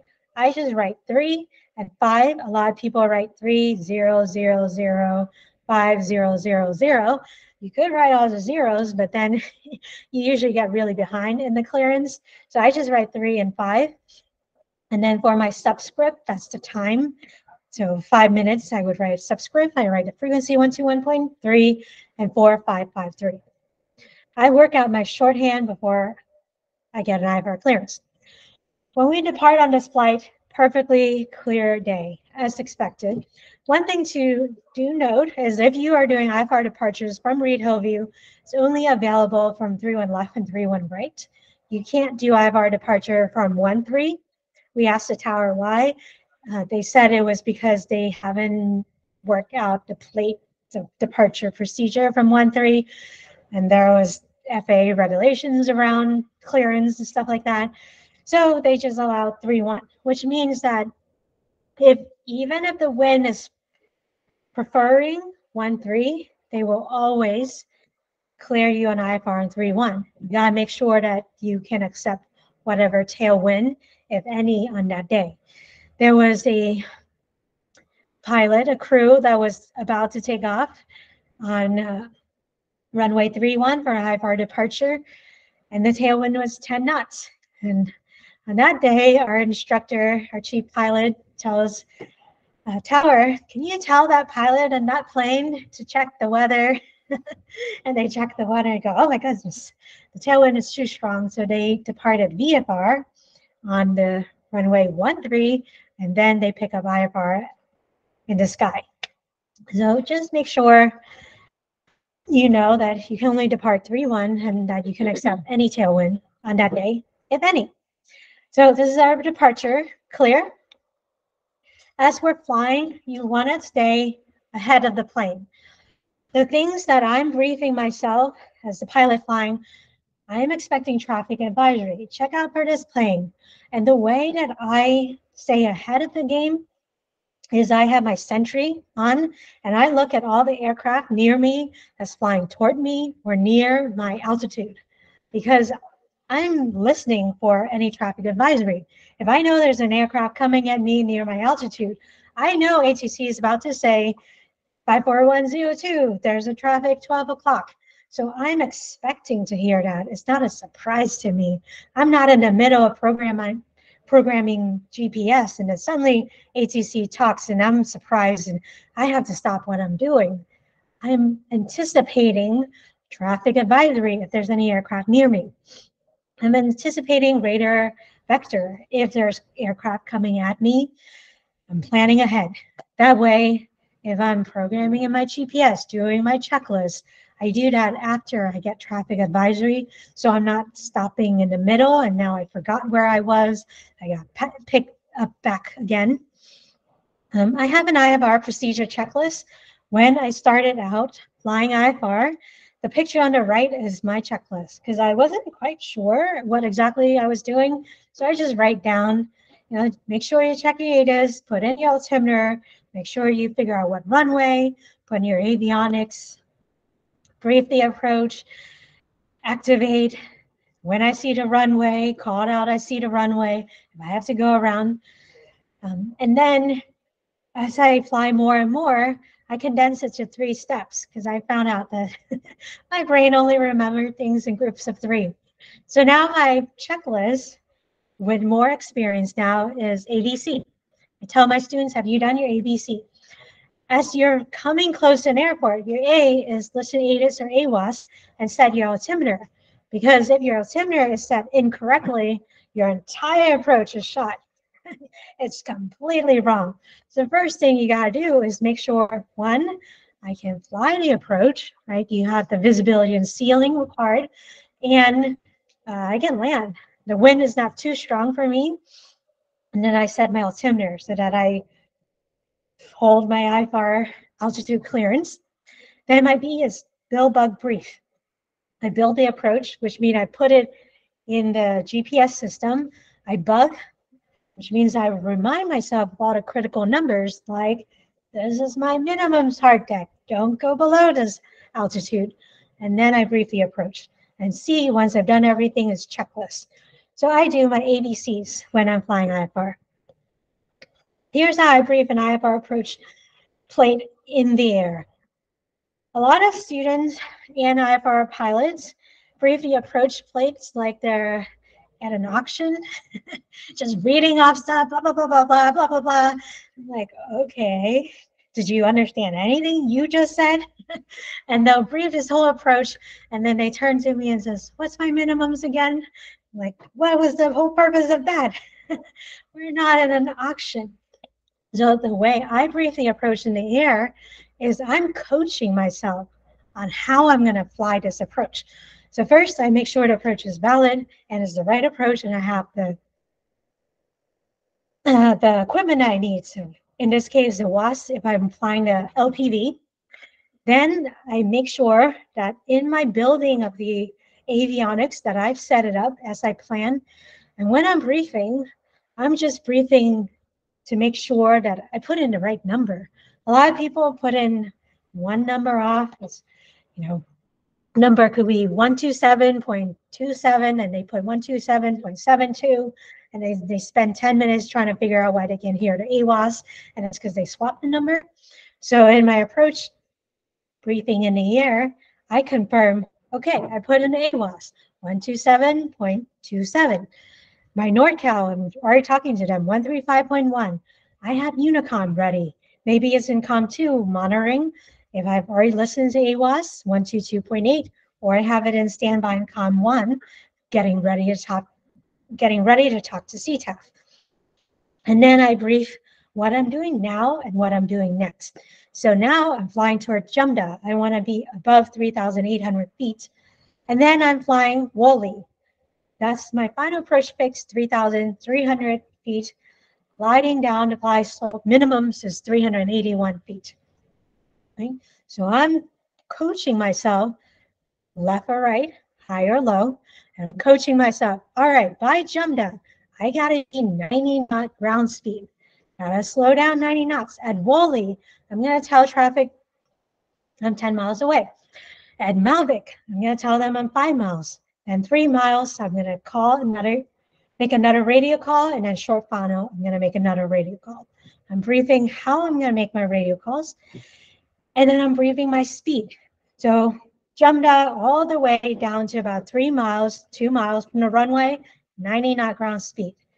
About 2 miles from the runway, slow down to 80 knots. When I see the runway, deploy to flap, final approach speed, 172 is 65, 70, we got ready to land. And then I brief if I have to go around, climb to an altitude, direct to Likey, and then I'm going to tell approach, NorCal, I want to be vector away. I am not doing this hold. Could you just give me an alternate miss? This is how I brief in the air. I do it, takes maybe a minute, but I'm planning exactly what I'm going to do, so there's no surprise. So here's what happens when we transition from VMC to IMC. Question, is 5,000 the wrong altitude for a direct flight? Okay. So I was just about to answer that we filed for 6, but we're amended based on our clearance for that day. Yes. 5,000. Because you have San Francisco traffic, that's where air traffic control comes in and plays the part of figuring out, how's this all going to work out. So it was amended. I was gonna ask a question on that. So you had mentioned 6,000, but Yeah. I think that 6,000 is the bottom of the shelf of that Right. area. And so to your point about Class Bravo, like if they had cleared you through that at 6,000, but you're kind of hitting the bottom of the Bravo shelf, you're fine. you don't care. So Yeah, so multiple answers. Bravo airspace is not really a factor when you're IFR. You're not getting that. You're cleared into the Bravo airspace, so remain outside of Bravo. That does not factor at all in flying IFR. Okay. The other part is we have pretty good radar coverage. So that plays a part in their ability to issue 5,000 foot and keep you clear of terrain. No, I was just intrigued because it's an VFR pilot, I was kind of like, don't mess with that. But here it's kind of like, if you're clear, then you don't have to worry about it. It's kind of a nice thing. Yeah, so for people online, I don't know if you can hear the conversation, but the question in the chat is 5,000 the wrong altitude for direct flight? We filed 6,000 feet, but ATC amended the altitude to 5,000 feet. So we fly whatever ATC tells us. The route of flight and the altitude dependent gets overwritten by ATC whenever they tells you what altitude, you fly that altitude, unless you want to negotiate for a different altitude. And the other thing is, we're not worried about airspace at all in IFR flight plan. So we don't care about where Bravo begins, where it ends. You will never hear clear into class Bravo on an IFR flight plan. That's just not a thing. That's the fabulous thing about flying IFR, is even if it's a perfectly clear VFR day and you're going to a complex airspace, IFR, that's the simplest way to get from A to B. And then you don't have to worry about airspaces at all. You don't have to worry about being clear into Bravo. That's already a given. But you can fly at one altitude, but you might be amended at a different altitude. Don't worry about it. Fly at other altitude. As long as you know that you can clear terrain, then you're comfortable with that altitude and that works for you. Sometimes I ask for altitude amendment for tailwinds as well. So when we flew in a jet, we would look for where's the tailwind, and we'll ask for an altitude because there's better tailwind there. We'll get there faster or more fuel economy. So you can always negotiate altitude. A lot of students are like, oh, we're going west and we're in an odd number altitude. Oh my goodness. That's okay. It's all right. You're talking to ATC. Ask them. I've noticed something similar with flight following. When you get that, oftentimes they'll put your control airspaces and those are popping you, they may hand you to a tower to send you through, but you are getting a little of that taste that we talked about before that so much about here. Yeah. The question online, is it bad practice to accept 5,000 regardless of what ATC has in mind? Okay, because of the altitude regulations. So the way that NorCal works is there are certain requirements, and when we met them in Sacramento, they told us that we have to keep distance between different aircraft, a certain altitude gap distance and certain horizontal distance. And as long as we keep them clear, we're fine. So the odds and even east and west kind of regulation is sort of used to help ATC out. Or not even talking to ATC at all, then that keeps everyone, if you're going east flying at a general altitude and west flying at a general altitude. But if you're talking to ATC, that responsibility is now on them, and they're monitoring traffic for you. So you can just fly whatever ATC tells you. The only thing you care about is, can I avoid all my obstacle? And does that clear me for terrain? And typically, it should be, right? That's why ATC would clear you for that. Other things that we as IFR pilots don't see is what's called minimum vectoring altitude, which is another map that air traffic controller have that you don't have.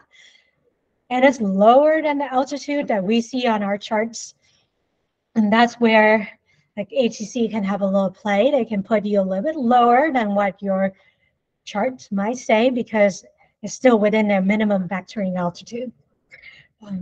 But usually what ATC tells you, you can follow that unless you want to negotiate for other reason like fuel or tailwinds or terrain or more direct route. So if you, if you're gonna negotiate with the ATC, do you do it when they give you the amended clearance right away, or do you take off on as cleared and then negotiate in the air as you're actually trying to get the two different altitudes? You can do both. And we usually do both. So let's say they clear us on the ground and it looks like it's a route that's really long and crazy. We might ask, could we go direct here? Would that be okay? So we'll negotiate with clearance delivery on the ground. And then during the flight, as things are happening, we might negotiate in the air. For example, we're constantly flying around thunderstorm. So we're negotiating different routes based on what our weather radar might show. And we might fly a different route because of the weather. And so you can negotiate in the ground and on the air. Mm-hmm. And In the case of altitude, like if you know you prefer this altitude because of fuel burn and tailwind, does it make sense to do it right on the ground, or is it just something that you might as well skip it and ask for higher altitudes while you're there? So this is like the question of, if you're a kid and you want candy, you go to mom and you ask, Mom, can I have a candy? She says no, you go to dad. You ask, can I have the candy? And dad says yes. This is the kind of game that I play. I see. So I just work with a controller. You know, I would negotiate on the ground. If they say no, I go, okay, we'll fly what you tell me. I talk to another controller. I ask my request again. Sometimes that controller say yes. Makes sense. Controllers have ability to say yes differently as well. So that's the other nuances. If you're within this sector, this person can say yes, but if you're outside of this sector, he cannot say yes to you just yet. The next person is the person who can grant you that permission. So I keep on asking for what I want without being too much of a nuisance, and usually they say yes. But I started thinking did not work out in Brazil because one crew cave into ATC idea was best. So I'll have to look at the communications and what happened in the scenario. But what ATC job is to separate the different aircraft, right? And then there are different equipment in the aircraft that could help keep traffic separation as well. What was the question about? So he said that sort of thinking did not work out in Brazil when two planes came together because one crew caved into ATC idea of what's best. And then he sent a Wikipedia article. I have to read that. But there's what AT tells you, and that's back to the beginning of the conversation. It's not a parent-child relationship where they tell you what to do and you comply. It's an adult-to-adult relationship where you have to know what you're doing, negotiate, figure out what's happening around the area, have that situational awareness, and talk to each other. Because remember, air traffic controllers a lot of time are not pilots. You got to tell them what's happening and what you want. So here's our transition from VMC into IMC. I make sure that as we go from clear sky to the clouds, left or right, high or low, fast or slow, maintain those three fundamental things. A lot of time, new pilots or maybe not very proficient pilots get stuck on a checklist. And they're sitting there trying to figure out, should I turn on my landing lights or not? Should I pull out carb heat now or not? And all the while, they've lost sight of the track. They lose altitude. They're too low or too high. And I go, what is your primary goal? Left or right, high or low, fast or slow. You get that stable. Then the light switches and the carb heat and all those little things that are, yes, important. That you want to do when everything is stable, right? But don't fixate on everything as if they're equal priority, because your priority, number one, is not to fly into mountains, right? Maintain your course, your altitude, and maintain your speed in a way that you can control the aircraft. I like to say the critical numbers out loud. What that might sound like is I'm tracking a desired track. I would say, I'm flying desired track 310, maintain above 3,000 feet, 90 knot ground speed. 310, 3,000 feet, 90 knot ground speed. I repeat that loop because in my hearing that sound, it's a prompt for me to scan my instrument. When I stop saying things out loud, I forget about it. I don't think about it. And then I lose heading, altitude, and speed real quick. So I like to say things out loud. I also try to avoid head movements. And I'll show you in the next slide how I set up my system so that I don't have to move my head. I'm just moving my eyeballs. Because the more head movements you have, especially if you're in the clouds, if it's turbulence, it can cause distraction and it can cause spatial disorientation. And then if I am about to go into clouds, carb heat on, in a training aircraft, pitot heat on, and then keep straight and level attitude for the plane, and then for me, I keep straight and level. Here's how I scan my instruments, and here's how I think about it. So I set my iPad on the side window. I remove it before I land, but I set it on the side window at the same sight line as all my instruments. That way I'm just scanning back and forth with my eyeballs. A lot of people mount the iPad on the yoke or on the knee board. I've tried both of them. It didn't work for me. One, because when I'm turning, my iPad is now crooked. I can't read it, especially if I'm flying a DME arc. Two, if I'm putting it on the yoke or on my knee, I'm now looking up and down, and I skip over the instruments. So I put it on the same sight line. That's what I do. Then I think of the way I scan my instruments using a musical instrument, an 8-count note, 1 and 2 and 3 and 4. So I'm looking attitude indicator, heading indicator, speed, right? I'm going through each my instrument, GPS, for flight. I'm going through 8-note count. I'm scanning everyone, including never fixating or omitting anyone, right? And including the compass, GPS. So for flight, my 6-pack, compass, GPS, I'm putting them on. And then I fly. I just focus left or right, high or low, fast or slow. Once I have everything stable, make sure I do the checklist, the C in the checklist. Once I land at the aircraft, at the airport, if you're at a non-towered airport, you have to close your IFR flight plan. If you're at a towered airport, tower does it for you.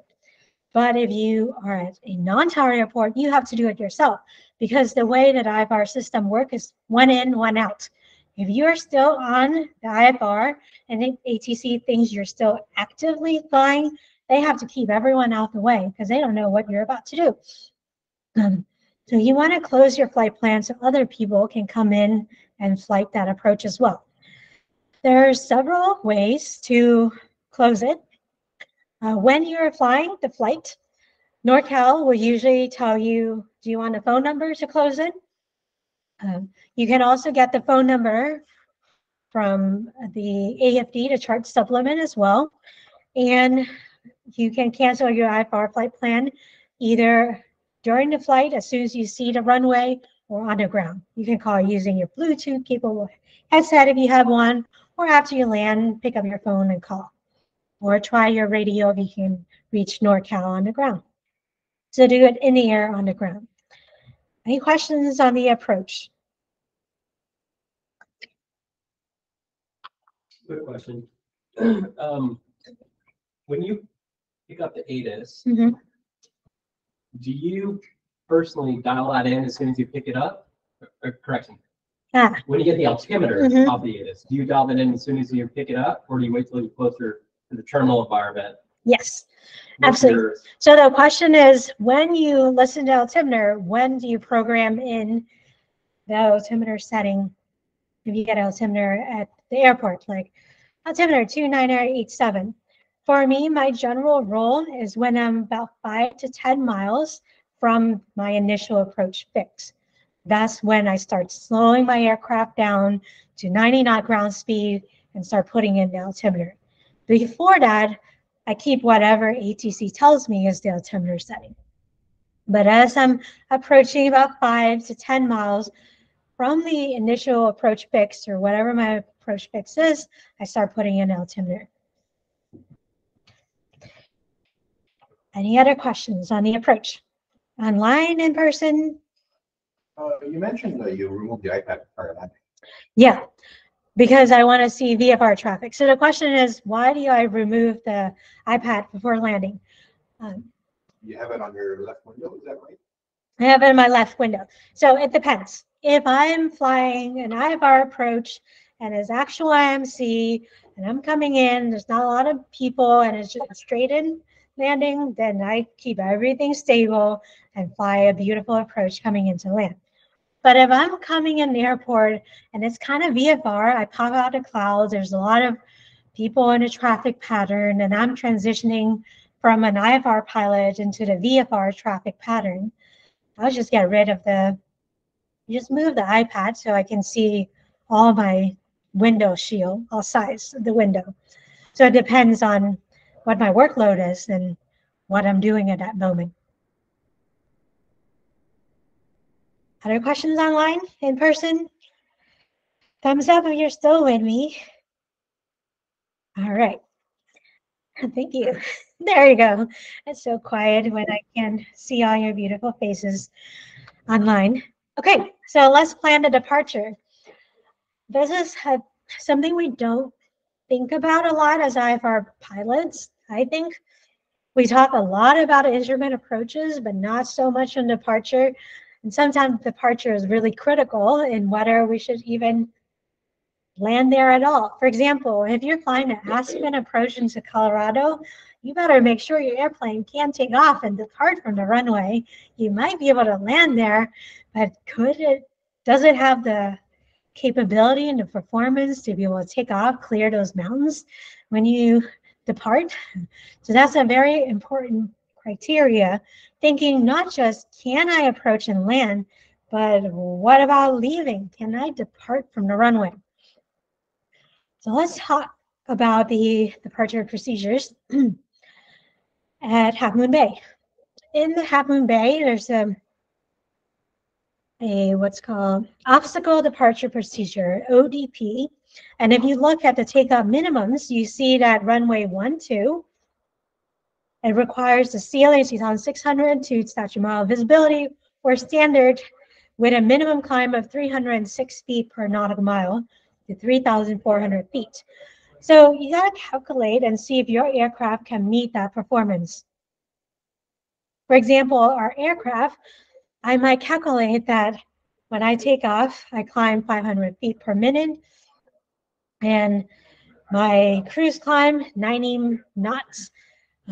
So I'm able to climb 333 feet per nautical miles. If I climb a VY 76 knots in a 172, maybe I get a bit more climb performance. It's usually 390 feet per nautical miles. So the first thing I want to make sure is, could I meet the climb gradient that's required? And I noticed runway 30 takeoff is not available.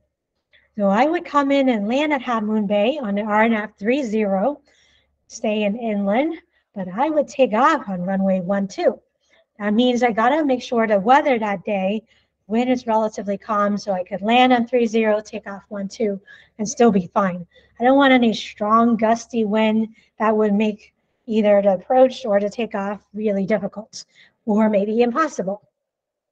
And then we look at the departure procedure. So climb runway heading 3000, direct to Woodside, VOR, and then cross the Woodside at above 3,500 feet before proceeding on course. So that's what we know. How do you get an IFR clearance at a non-towered airport? Same way, when you close the IFR clearance, is you can get the frequency of NorCal, or you can get clearance delivery phone number, and you can call them. You can use your Bluetooth headset to call NorCal using the phone number, or you can try the frequency, or you can use your phone and call them. If you do use your phone to call NorCal because you don't have a Bluetooth headset, one thing you might want to make sure you know is how long it takes for you to run up, because you're going to want to tell NorCal how long it's going to take you before you're ready to fly, and they're going to give you a clearance wait time. So they'll give you a clearance, and it might sound something like this. So I might call NorCal on this phone number using my Bluetooth radio headset, and I say, NorCal departure, Skyhawk 54102, I'm holding short runway 12 at Half Moon Bay and picking up IFR clearance into Reid, Hillview. And air traffic controller might say 54102, clear Woodside, clear to Reid, Hillview, direct to Woodside, climb maintain 3000, expect 5,000, 5 minutes, departure frequency 13575, squawk 4631. Then I write in my shortcut way that I do, KRHB, Woodside OSI 3 space 5, subscript 5 for the time, frequency 135.75, and my squawk code. So here's what happened when we flew the departure. We departed runway 12, and we entered the clouds at 500 AGO. So pretty quickly after we flew, we take off. Taylor's my pilot monitoring, I'm flying the aircraft, I'm maintaining runway heading, making sure I'm holding that at least VY speed or a little bit higher because I don't want to stall the aircraft. And Taylor's making sure I'm holding that heading because we know that when we're taking off runway 12, mountains is now on my left side, ocean's on my right side. We don't want to veer off course. What happened was when we tried to contact NorCal, no one talked to us because they gave us the wrong frequency during clearance. So there was a moment of like distraction, confusion. We're like, why is no one talking to us? What do we do now? And Taylor said, you fly the airplane. I'm going to figure this out. That's the pilot monitoring job. He looked up the chart supplement. He looked at the plate, and he found the frequency 135.1. He put it in. I fly the airplane. He tried to figure out the radio. He finally talked to NorCal. And then at that point, NorCal gave us vector. At 1,800 feet MSL, so that's about 1,000 layer like we expected from the PIREP. We climb out of clouds and now we're in VFR. And we kept flying back. Now we have two choices. We can keep staying on the IFR flight plan, but the caveat to that is sometimes in the Bay Area, if you're on an IFR flight plan, they can vector you in a giant circle because of all the jet traffic. So once we are VFR and we're clear of class Bravo, around this corner here, we cancel IFR because we no longer need to be worried about Bravo, but we stay with flight following. That way we can cross over San Jose International and it's a straight shot to Reid Hillview. If you are still in the clouds or if it's hazy, if you're not sure, you might stay in IFR, be ready to be vector around for an approach into Reid Hillview. But know that you can pick up IFR, you can cancel IFR, go back and forth between VFR and IFR, just like you're negotiating for your route, your altitude. This is a conversation, adult to adult relationship you have with ATC. It's not a parent-child. So communicate what you want. So now we're going to finish up with risk management. Any questions so far? If you cancel your IFR, but then you decide, oh, that was a bad idea, can you pick up the same plan back again? In general, you could say, so we do this sometimes at Reid Hillview. You could take off VFR at Reid Hillview, and let's say you're going southbound. If you fly to a certain altitude, usually the minimum vectoring altitude, 4,000, 5,000 feet, depending on where you are, you can pick up IFR in the air. And then ATC, as long as you're above their minimum vectoring altitude, they might give you a clearance. Usually the clearance might be similar to what you got before. Mm-hmm. So they might say, okay, I'll put you back on IFR flight plan, fly direct to this fix or fly this heading. Right, but it will in general be a different plan. You cannot just go like, oh, I just had a plan, I cancel it. At this point, it kind of disappears and you have to think from scratch, in more or less. In general, it's the same, similar. Like it wouldn't be something weird. Right. Big giant circle. They'll probably, ATC's goal is to be efficient as possible. So they're going to get you from A to B as fast as possible. That's their job, right? Keeping in mind other traffic and making sure everyone is safe. So they're working with some of the constraints that they have. But if you're continuing on your route, and that is the most efficient route toward your airport and there's no other aircraft that you might interfere with, they'll probably let you continue that route. Mm-hmm. But if there's other traffic that are coming in, like a jet is coming in and you're a little bit too slow and your Cessna 172 or your Piper planes, they might vector you around the other faster traffic. A great question. The one thing you want to note is ATC cannot clear you for IFR unless you're above a certain minimum vectoring altitude. So you don't want to be too low and then you see the clouds and you try to pick up IFR, because a lot of time they'll say, nothing I can do until you are able to stay in VFR and climb to this altitude, and then I can help you out with IFR. Mm-hmm. Can you ask in that situation for a permission to climb into the clouds above the MVA? Or is that another thing? That would not be legal, because unless you're in an IFR flight plan, you cannot go into the clouds. Right. Yeah. So you would have to go away, find a VFR airport, divert. Mm-hmm. And that's where, if you're not familiar, it can get really tricky if you're what we call scut running, because you're flying really low below the clouds, and then you try to pick up IFR and you can't. And then you don't know how you're going to be able to get back to your airport. Right. So in this case, like, you might end up just needing to declare an emergency if you're not really in VFR position. Yeah, and if you can't find a diversion location. So I'm just reading what Bob is saying.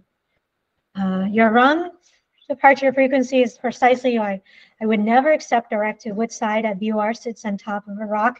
You're zooming toward it. You can easily forget to climb while trying to work out. Yeah. So you could, Bob, absolutely right. So if you are not comfortable with that, you could ask for a different clearance. Sometimes with local knowledge, you know that ATC will clear you for a certain location, but as soon as you get radar vector, you know they'll vector you away from it, and you never really actually have to go to what side, unless you have a lost comm scenario, then you have to go there. But if there's a certain direction fix route that you're not comfortable with, you can ask clearance delivery and see if they can give you a different route. Yeah. So if you happen to be in Bravo and you cancel your IFR clearance, are you still here into Bravo, or you need to, what do you do? You probably wouldn't want to cancel IFR while you're in Bravo, because that's your get out of jail free card, right? So that you don't have to worry about anything. But I don't know why you would cancel IFR in Bravo, but you might communicate with approach at that time and say, hey, if I cancel VFR here, am I still clear into Bravo? Can I continue flying, or do I have to immediately get out? I like to over communicate. If there's a question I'm not sure about, I ask them first, and then I'm double sure. Yeah. But it could be that if you happen to be in Bravo and you cancel, they would expect you to immediately exit Bravo. And then you might be flying this long route that you weren't planning on. And now you're burning into your fuel reserve. So it might be wise to just stay in Bravo, because that's usually the shortest way through airspaces if you're an IFR flight plan. Any other questions? I love your comments, Bob. You're thinking and you're engaging, participating. It's fantastic. All right. The last thing I want to mention is this idea of risk management. So I think of flying like a bank account. You're either depositing into the account or withdrawing from the account. And you're constantly weighing your decision. Am I depositing or am I withdrawing right now? For example, if you're flying and you have low experience, you're not very proficient, and you're not very current, that's a withdrawal. But if you put in a CFII who is highly experienced, very proficient and current, you have deposited into your bank account. If you're flying with a VFR pilot versus an IFR pilot, A VFR pilot is a deposit into your account compared to a non-pilot at all, but an IFR pilot will be a higher deposit. You're flying with an instructor who is very proficient current, that's an even higher deposit. You're thinking about your human factors. I'm safe. If you are at the tail end of COVID and you're a little sniffly, well, that's a withdrawal. But if you're really healthy and sleeping a lot and eating really well, that's a deposit. So you're constantly weighing, what is your bank account? How big of a bank account do I have? I want to stack to deck as much money in my bank account as I can. If you're flying from BMC to IMC, you gotta coach yourself on that visual illusion. That transition from no cloud to clouds can disorient pilots like crazy.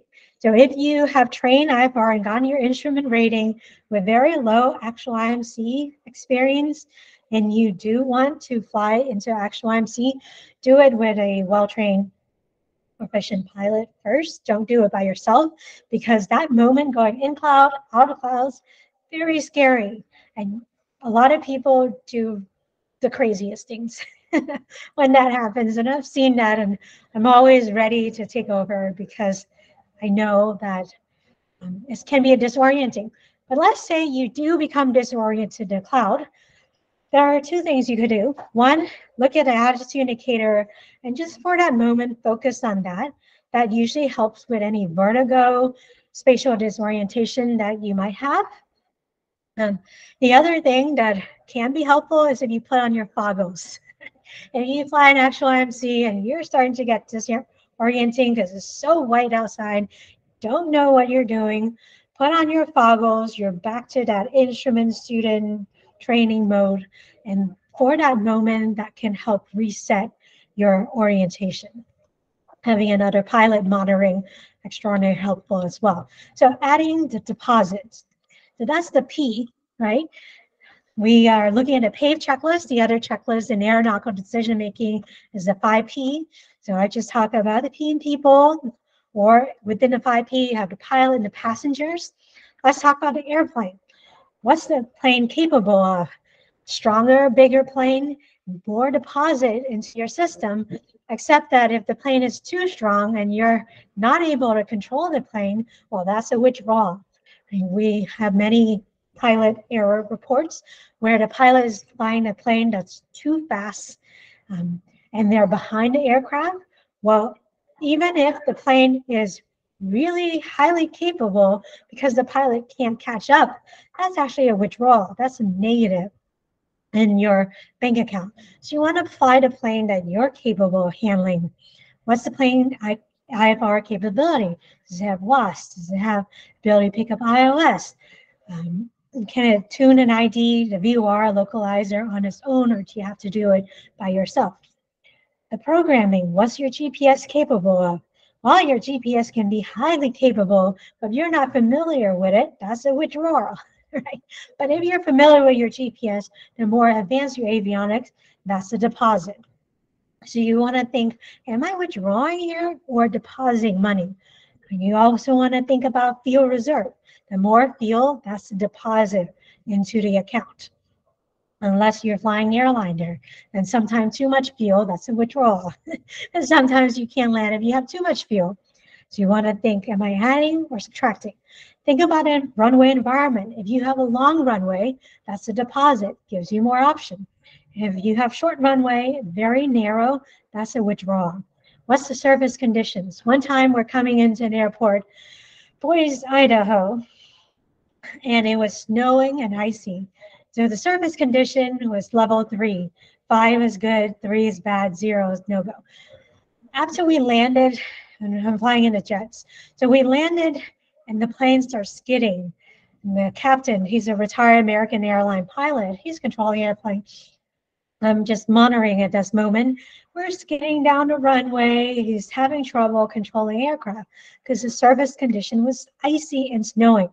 So what's the surface condition? That's a withdrawal. But a dry, long, wide runway, that's the deposit. What's the traffic pattern? Are everyone really busy? What's the noise abatement procedures? Also thinking about your visibility and ceiling. How high do you have after you pop off the clouds before you can land? I mean, what's the wind? What's your minimums? You always want to have your minimums. And then the external pressure, the E in the PAVE checklist, or the last P in the plan, the 5 Ps, pilot, passenger, plane, program, plan. What's your mission? A lot of accidents can happen for a very virtuous mission, like a rescue mission. People are flying to transport medical patients, right? Some, transport animals. Very virtuous mission, but because the mission is heartfelt and deep and good, that it makes people want to achieve the mission, and that could be an external pressure for you. Usually a deadline, I gotta be here at a certain time, is a pressure that could pull into your withdrawal bank account. Thinking about your diversions and your alternate airport. Is the alternate airport somewhere where you want to go to? Like if I had to divert from Half Moon Bay to San Jose, that's a deposit. I like San Jose. There's great restaurants there. There's a hotel I can stay there. But maybe I wouldn't want to divert to a quiet, private airport that there's nothing there. What if I have maintenance issues? There's not much option. What if I want a restaurant, hotel? So you want to choose an alternate that you would like to go there. That way you're depositing into your bank account. Make alternate travel plans if you have to, and bring your personal equipment. So here's how I think of risk management. Am I adding or am I subtracting? Am I depositing or withdrawal? What are my decisions when it comes to pilot? What am I capable of? What are my passengers capable of? What's the plane? What about my GPS? What's my plan? What's the goal here? What's about the weather, the airport, the alternate? Always think about making decisions where you're adding into the system instead of taking it away. If you take away so much that your bank account is low, you're in dire situation. That's a no-go. Add as much bank account, stack your deck. So that's your final code word for today, is maximize your safety deposit. First code word is TAO's 3 keys. Second code word, maximize your safety deposit. If there's only 2 things you get away from today's webinar or seminar, if you're here, is 3 keys: left or right, high or low, fast or slow, and maximize your safety deposit. Always make decisions where you're adding into it.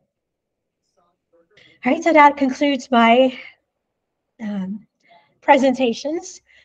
Yes, any questions? Only quick question here is, Yeah. how we can walk the IFR approach? Like, for instance, we are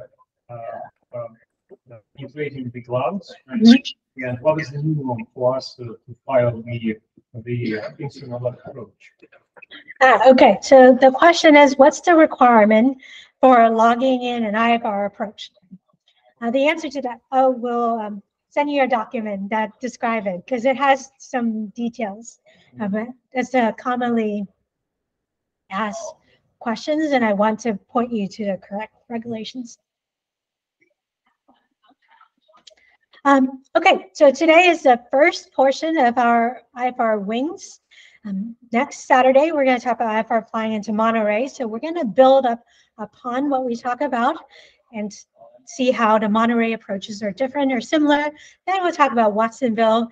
And then the first code word is the 3 keys. TAO's 3 keys. Left or right, higher, low, fast or slow. It doesn't matter. Whatever captured that spirit of the idea. It just lets me know that you've attended the class. And then if you want to attend the ground school, it starts in January of next year. To get your FAA Wings credit, please complete the Google form, bit.ly/IFR Half Moon. And if you have any questions, feel free to email me. But I'm open to questions now if you have it online or in person about today's topic or IFR flying in general. Yeah. Do you personally prefer government plates or Jefferson? Okay. So the question is, do you prefer a government plate or Jefferson plate, and why? There are different nuances between them, and Taylor and I talk about this a lot. I used to train a Jefferson's plate. Jefferson's plate is great when showing the approach path. It's really nice, but what is missing is the airport diagram, which I think the government plate has really well. Jefferson plate, the way it's displayed can be more clear on your descent and the approach path in. Jefferson plate is also used if you're going to fly international. So if you plan to be commercial pilot, narrowline pilot, you might want to get comfortable with Jefferson plate during your training. That way, when you're in the commercial world, it's easy. You're already there, and you have had the experience of a CFII teaching you how to read the plate. FAA plates is available just for US, and it's free. So anyone can have access to that. And they have different features. So I think Jefferson plate is great for final approach fix. If there's a timer, the drawing of the line of the descent profile is really good and super clear on Jefferson's plate. The FA plates, it has the drawing of the airport diagram. Super helpful if you're doing a circling approach and you're trying to figure out, how do I circle north or south? You can draw on the plate and it's really obvious.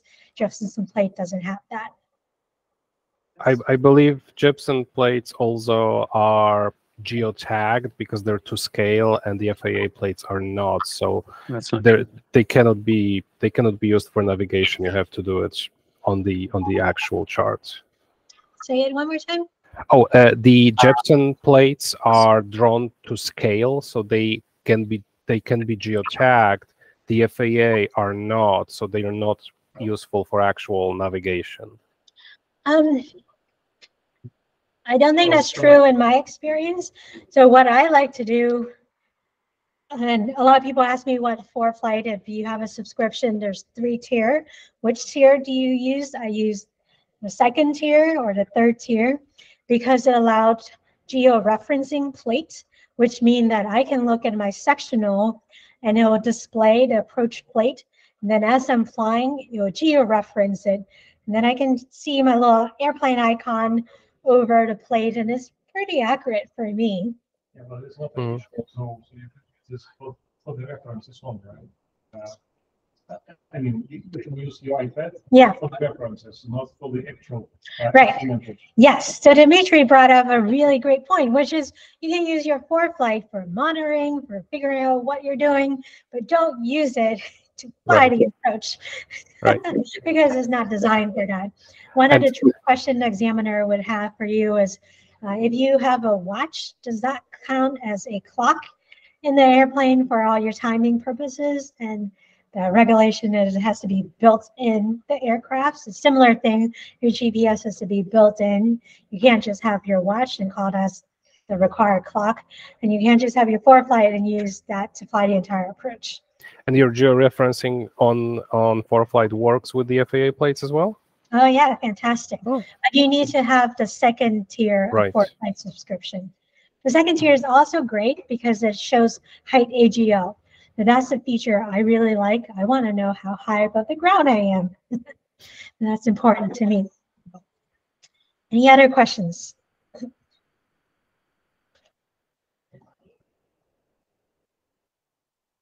Thank you, Mackie, for typing in. Yeah, 3 keys, as in your keychain, is the first code word. And then the second is maximize your deposit, your safety deposits.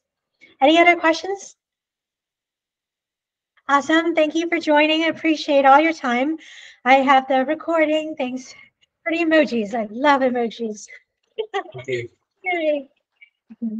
And then on your Google form, you can put in whether you want a recording of this or, if there's a place to add comments. Love it, hate it. You could have done this better. I didn't understand what you're talking about here. Feel free to put in a comment. Please email me, contact me, put your email address. that you prefer in there. That's helpful as well. I love to have conversations with each of you guys, so please stay connected. And thank you, everyone. I'm going to sign off and have a good weekend. See you next Saturday. Thanks, Al.